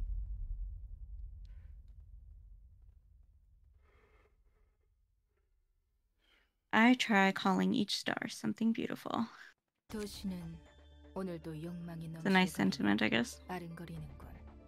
늘 이 모습 그대로 인간들은 이야기를 엮어야 하지. 오늘 도서관이라는 별 하나가 하늘에 떴어. 이 별은 어떤 꿈으로 도시를 비출까? 이 별이 부디 도시의 달콤한 꿈을 깨우지 않기를. 아까부터 뭘 그렇게 열심히 적고 있어? 모든 일을 끝내고 이곳에서 나갔을 때 하고 싶은 걸 적는 중이야. 굉장히 빽빽한데? 미트 스튜 먹는 것도 제대로 적었어. 정말 기억해줬구나. 난 뭐든지 기억할 수 있으니까. 그러면 굳이 적을 That's kinda 필요 sweet. 없지 않아. Yeah. 물론 기분 상하게 하려는 뜻은 아니야. Imagine looking forward to something 잊지 else 않으려고 적는 거 맞아. other than just your 뭐? revenge. 그럼 As 정말 something as 인간이 simple as 바뀌어지고 meat stew. 있나 봐. 내 기억들이 완전하진 않아도 점차 옅어지는 게 느껴져. 이런 적은 처음이야. 지워야 할 기억들이 아직도 까마득하게 남았지만. 그래도 여러모로 축하해. 간절히 원하던 거잖아. 고마워. 그래서 이제는 다음이라는 걸 꿈꾸기 위해 이 종이에 적는 거야. 네가 말한 울타리 그런 거지. 꿈이라. 롤랑, 너는 어때? 이곳에서 나가면 어떤 것부터 하고 싶어? 글쎄, 일단 해결사 일은 접을까 생각 중이야. 여러모로 지쳤거든. 그래? 네가 어떤 해결사였는지는 몰라도 곁에서 지켜본 바로는 적성에 맞아 보이는데. 잘 싸우는 건 그렇다 쳐도 여러 상황에 대처하고 능숙하게 일을 받아넘기는 걸 보면 네 말대로 꽤 잘 나갔을 것 같아. 그런 점이야말로 해결사의 Kick-ass 미덕처럼 grade 1 보이거든. fixer. 하긴 내가 생각해도 해결사만큼 잘 맞는 일은 없을 것 같다. 그래도 이제는 좀 쉬고 싶어. 이 정도가 적당해. 다른 사람을 위해서 누군가의 피를 보는 일은. 그래서 어떤 일을 하고 싶어? 그렇게 집요하게 물어봐도 말이지. 이곳의 일이 끝난다면... 아, 정말 생각 안 나네. 정 없으면 내 일을 도와줄래? 이번에는 정식으로 고용할게. 일에 맞는 보수도 지급해줄 수 있어. 어떤 일인데? 뭐겠어. 이 종이에 적은 것들이지. 아까도 말했지만 피를 보는 일들은 아니야. 나도 피를 보는 건 이제 충분해. 네 말대로 다음이라는 걸 생각해보니 떠오르는 게 자유더라고. 복수를 이룬 후에 자유를 얻고 별탈 없이 세상을 돌아다니면 좋겠다 싶었어. 그래도 무사히 여행을 마치도록 호위해달라는 건... 무슨 소리야. 내 몸 정도는 스스로 지킬 수 있어. 말동무나 해주면 돼. 지금까지 온 손님을 보니 너보다 잘 맞을 것 같은 친구는 없을 것 같아서. 친구인가? 내 일방적인 착각인가? 내가 아는 사람은 정말 적거든. 그 몇 없는 사람들조차 못 볼 꼴만 봐야 했지. 서로 정해진 배역을 무대 위에서 연기할 뿐이었으니까. 그들에게 결국 나는 대본을 읊기 위한 도구이자 기계. 그 이상 그 이하도 아니었어. 사사들, 아니 세피라와 직원들 말이구나. 다른 곳에서 다른 형태로 만났다면 동료가 됐을 수는 있겠네. 그래서 어떻게 생각해? 응? 이곳의 일이 끝난 후 말이야. 아, 그 이야기는 긍정적으로 검토해볼게. 나쁘지는 않겠어. 다 내려놓고 세상을 돌아다녀 보는 것도. Stars of the city, those who shine brightest in the sky. Their light illuminates all who live below, who bask in that brilliance and try to capture it for themselves. One cannot escape them, for they will always be up there in the sky, serving as a permanent reminder of their place serving as a permanent reminder of where their place is on the ground.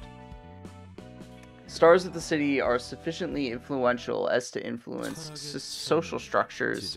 Oh, yeah, you got Bina. Oh, sorry. Okay, sorry. I didn't know it was gonna go. Okay, finish.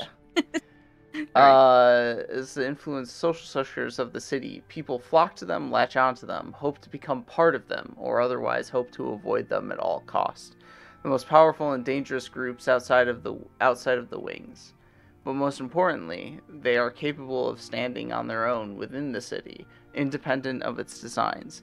They are the most free, trying to achieve meaning through escaping the confines of the city that defines everyone. If they do not escape, they are simply another evolution of the city, and eventually they fall back down to the ground, just like the wings. May the city stay mesmerized in its sweet dream, no matter how brightly the stars may shine. The library has now been exalted as one such star, but Roland and Angela are not terribly concerned about it. This was to be expected eventually, and what is more important is Angela's progress towards becoming human. She is finally forgetting some of the endless memories of torment which haunted her, and it prompts her to do something Roland once suggested: make a list of things to do once she attains her freedom. To look forward instead of always looking back. To dream. She wants to travel around the world without worries. But she doesn't want to do it alone. She wants a companion. So she invites Roland to come with her. Roland, who has no plans for after his duty serving Angela is complete, or rather, after he achieves his revenge. Roland, who has no dreams, no aspirations, who held no attachment or value to his life, who feels that it is meaningless after what he lost. Angela is giving him the possibility for new meaning so that he can also move forward without looking back. And furthermore, she now thinks of him as a friend, a designation she has never given to anyone else, for she has never had amicable relationships with others prior to Roland, who also took some work on that front due to how adversarial she was in the beginning, lopping his limbs off for being slightly impertinent and flippant. But she doesn't want to harm anyone anymore. The library didn't just harm people regularly like Lobotomy Corporation, it did so discriminately. Angela would peer into their life stories and then decide, by choice, that she would turn them into books rather than let them leave freely or shoo them away. Angela is realizing that the freedom she seeks also includes the freedom to not harm others. Roland neither accepts nor declines this invitation, though. While both are in between staying caged by their past and moving forward, Angela is at least beginning to walk the path to freedom, to her freedom. Roland sees that path, but he has yet to start walking it. For him, though, it's not so much about whether or not the path is difficult, or better than that which he is currently walking. It's about whether or not he deserves to walk that path, and currently he is still trying to come to grips with the will to live, when that was lost alongside Angelica. At the very least, he does think it sounds nice to leave the past behind and move forward, letting go of all woes and just wandering the world. The only other point worth mentioning is that Angela has a misconception about her other acquaintances, the patron librarians and their subordinate librarians. I haven't mentioned it before, but Angela doesn't receive the guests, and Roland doesn't receive them on his own. There are 10 floors of the library, blah blah blah blah blah blah. Apart from Roland, who is the patron of the floor of general works, blah blah blah, Seffi Row. The regular librarians besides their characters, Angela thinks that the patron librarians see her as merely a tool in a machine built to recite the scripts, nothing more, nothing less. Certainly, they have an adversarial relationship, but to say they see her as naught but a machine built for a singular purpose is entirely projection. At one point they may have, and they certainly didn't understand her perspective, but following the creation of the library, they had no choice but to recognize that Angela is more than the puppet she was built for. Is more than the purpose she was built for. However, they will be explored in more depth later, even if they present to anyone who has played the game a glaring gap in my recounting of the plot thus far. There you go. 여기는 헤스드랑 다른 냄새를 풍기는데? 홍차 내음이란다. 커피랑은 다르게 좋은 향이구만. 그렇단다. 파란머리 도련님은 We stand, 아직 Bina. 제대로 된 홍차 맛을 모를 테지. 이곳은 다른 층과 다르게 위압감이 느껴져. 철학이라는 주제랑 뭔가 맞네. 무슨 말 하는지도 모르겠고 말도 무겁고. 네가 보는 도서관은 어떠니? 내가 보는 도서관? 사람들의 피를 마시는 죽음의 공간인지, 정보를 축적하는 지식의 첨탑인지, 혹은 새로운 삶을 위한 방주일지. 내가 본 도서관은 투기장? 엔젤라든 사서든 각자 원하는 것을 어떻게든 쟁취하려는 곳이야. 그래서 굉장히 치열하지. 피가 튀고. Interpretation varies based on perspective. 그렇다면 너에게 있어 도서관은 어떤 곳이니? 나한테는 뭐 감옥이지. 그렇게 보이지 않는구나. 넌 기회를 잡으려 하고 있어.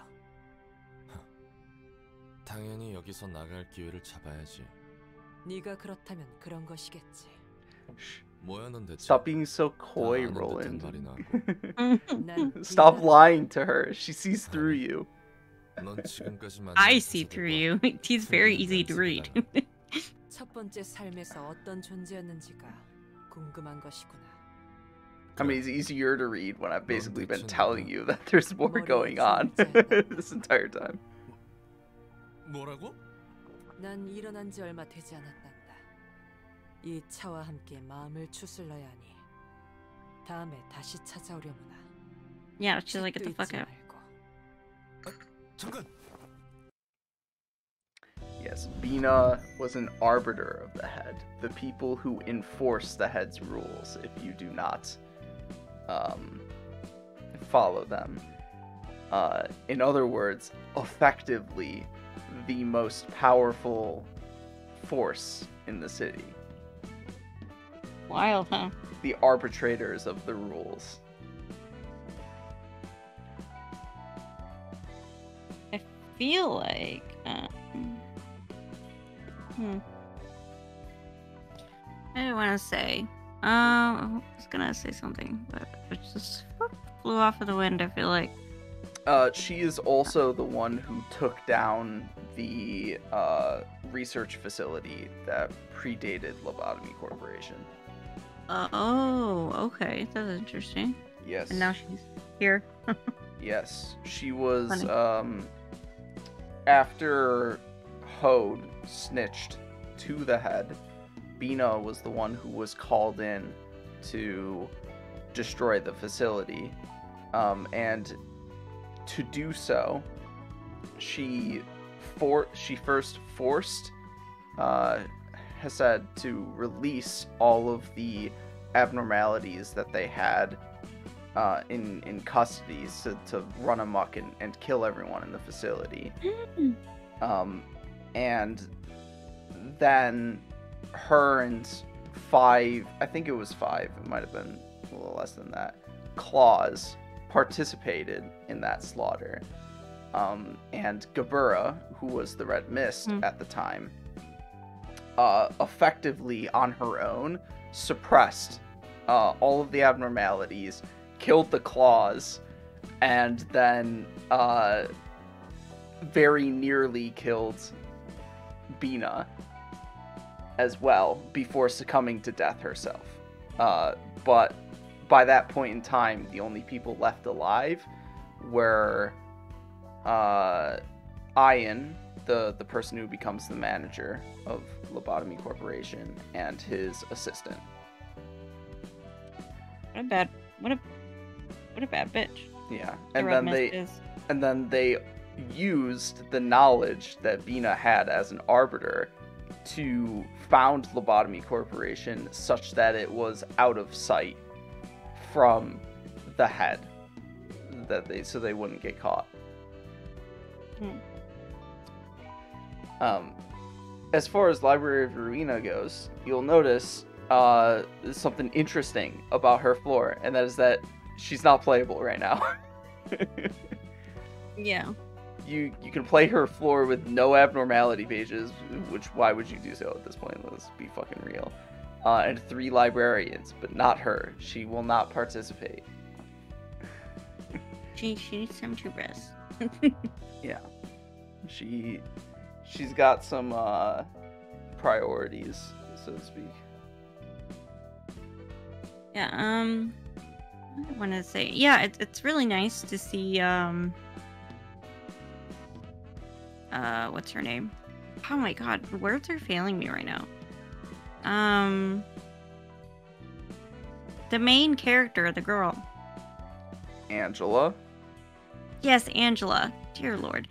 It's really, it's really nice to see Angela kind of like loosen up a little bit and be a little vulnerable, talking about like what she wants, and that she does want a companion, and she is willing to admit like, yeah, and I would like you to be my companion, and because that must be really hard for her. Here she has been alive for like what, hundreds, maybe thousands, right? She has experienced a period of time akin to, or in the rough amount of 1,000,000 years. Oof, I thought it was like thousands. Okay, 1,000,000 years. And she's probably never been able to do that before, so this is like a new experience for her. She effectively experienced an even worse version of the warp train, wherein she was not just alive and unable to die for said 1,000,000 years, but the experience she had during that period of time was one of repetition and one of her deliberately guiding people towards death.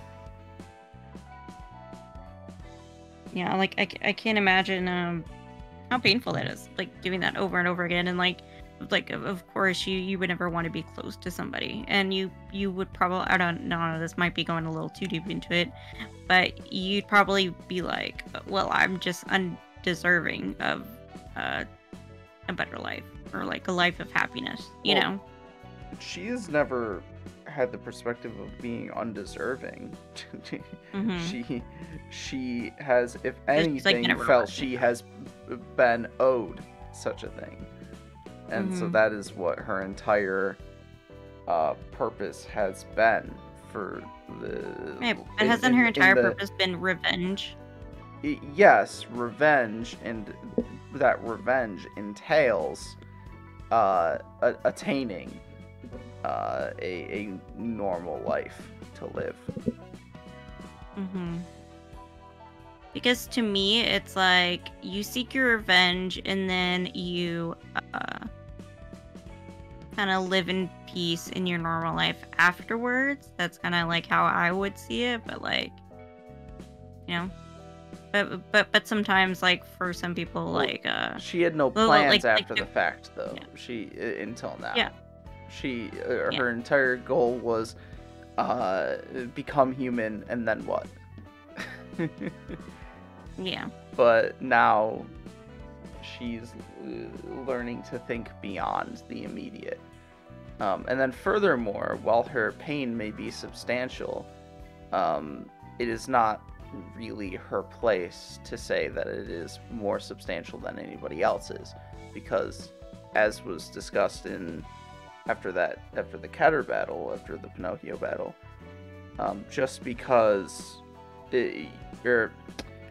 you cannot understand other people's pain just as they cannot understand yours. You have to verbalize and empathize in order to truly understand what's going on.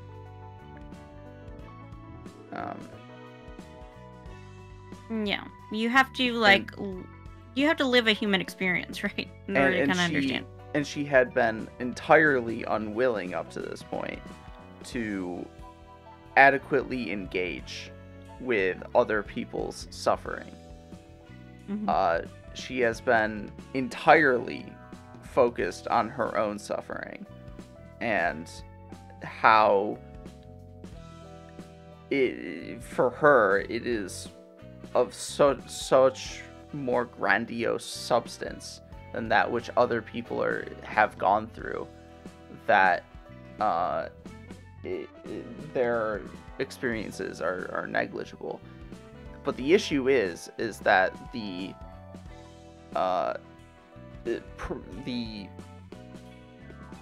extent of the suffering is not so much beholden to the literal events that occurred as it is the perception of the person who experienced them. Right. It's like it's different for everybody. Yeah. And so like that's that would also be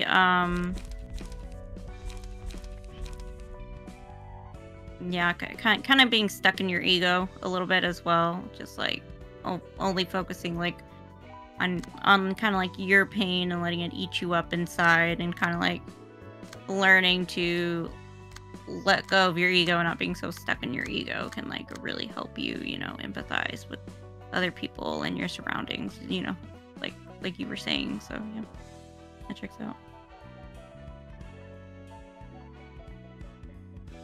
Yeah, I mean, I like that a lot. I like that this game is telling that journey and telling that story, because I think it's important for a lot of people, you know, to hear that, because a lot of people have suffered in their life and you know, have gone through some painful things, and I think we all you know deserve some semblance of happiness, right? and sometimes it can be just as simple as like making a list of things like we would like to do in the future that can like make us see like a whole new side of like our potential life and how much better it could be, you know? Yeah. All right, well, I will be the one to tell you we're fucking stopping here. Yes, as opposed to I'm the other way very around. tired. Because I need to fucking pass out, bro. Yeah, whenever you were talking, I was kind of dozing off a little bit. Yeah, when I woke back up after that like 1 hour nap, I've been like awake, but very, very cognizant of the fact that I could easily just pass out again. Okay. Well, at least we got what, 3 out of the way. Well, that's yes, and you'll see that you're able to do the final battle for the floor of history, which is called the realization battle, and then subsequently you'll be able to do that for Yasad, Hode, and Nesak. Which is what you're going to want to do. Probably. I'm not sure if it'll necessarily be like too difficult, so to speak. But the doing so will make this even the early start of the city battles significantly easier to have a fully realized floor. Okay. Okay. Yeah. And of course you still got to do another set of battles for these chuckle fucks. Yeah. You've at least got 2 to do for Kabura, just because you haven't done any for her so far. No, I was like, let me do the bottom ones first, and then I'll do the top, the other ones. Well, you did one for Hassad. Because I like him. This entire time I've been making reference to how she's like a Giga Chad, the red mist, and then you just have like no context for it because you've had none of her conversations. Yeah, no. Whenever we first met her, I was like, oh my god, she's my type. Step on me, please. Step on me harder. Yeah, she is. She is a mommy, you know. So like, yeah. But when I'm scared of her floor, I don't know what to expect. I'm scared. Dommy mommy. Dommy mommy, yes. I mean, to be fair, she was the disciplinary department in Lobotomy Corporation. In other words, the department that was most responsible for suppression of escaping abnormalities. Yeah, so, to suppress all of them? Man, what a babe. There are certainly some gimmicks to her fights. But they definitely dominantly entail fighting. As opposed to Hassad's are a lot more puzzle like. Gabura's are a lot more fucking beat some shit up type. I'm not ready, but I'm ready. But okay. There are definitely I can do it. There are definitely gimmicks to a couple of them though, which are. I just need you to be nice to me. I probably will be nice to you for the first one because the first one is like really fucking annoying. Okay, because I'm gonna cry. Yeah. In any case, that's for next time. The buys and the laters and the snores off to sleepies. Bye.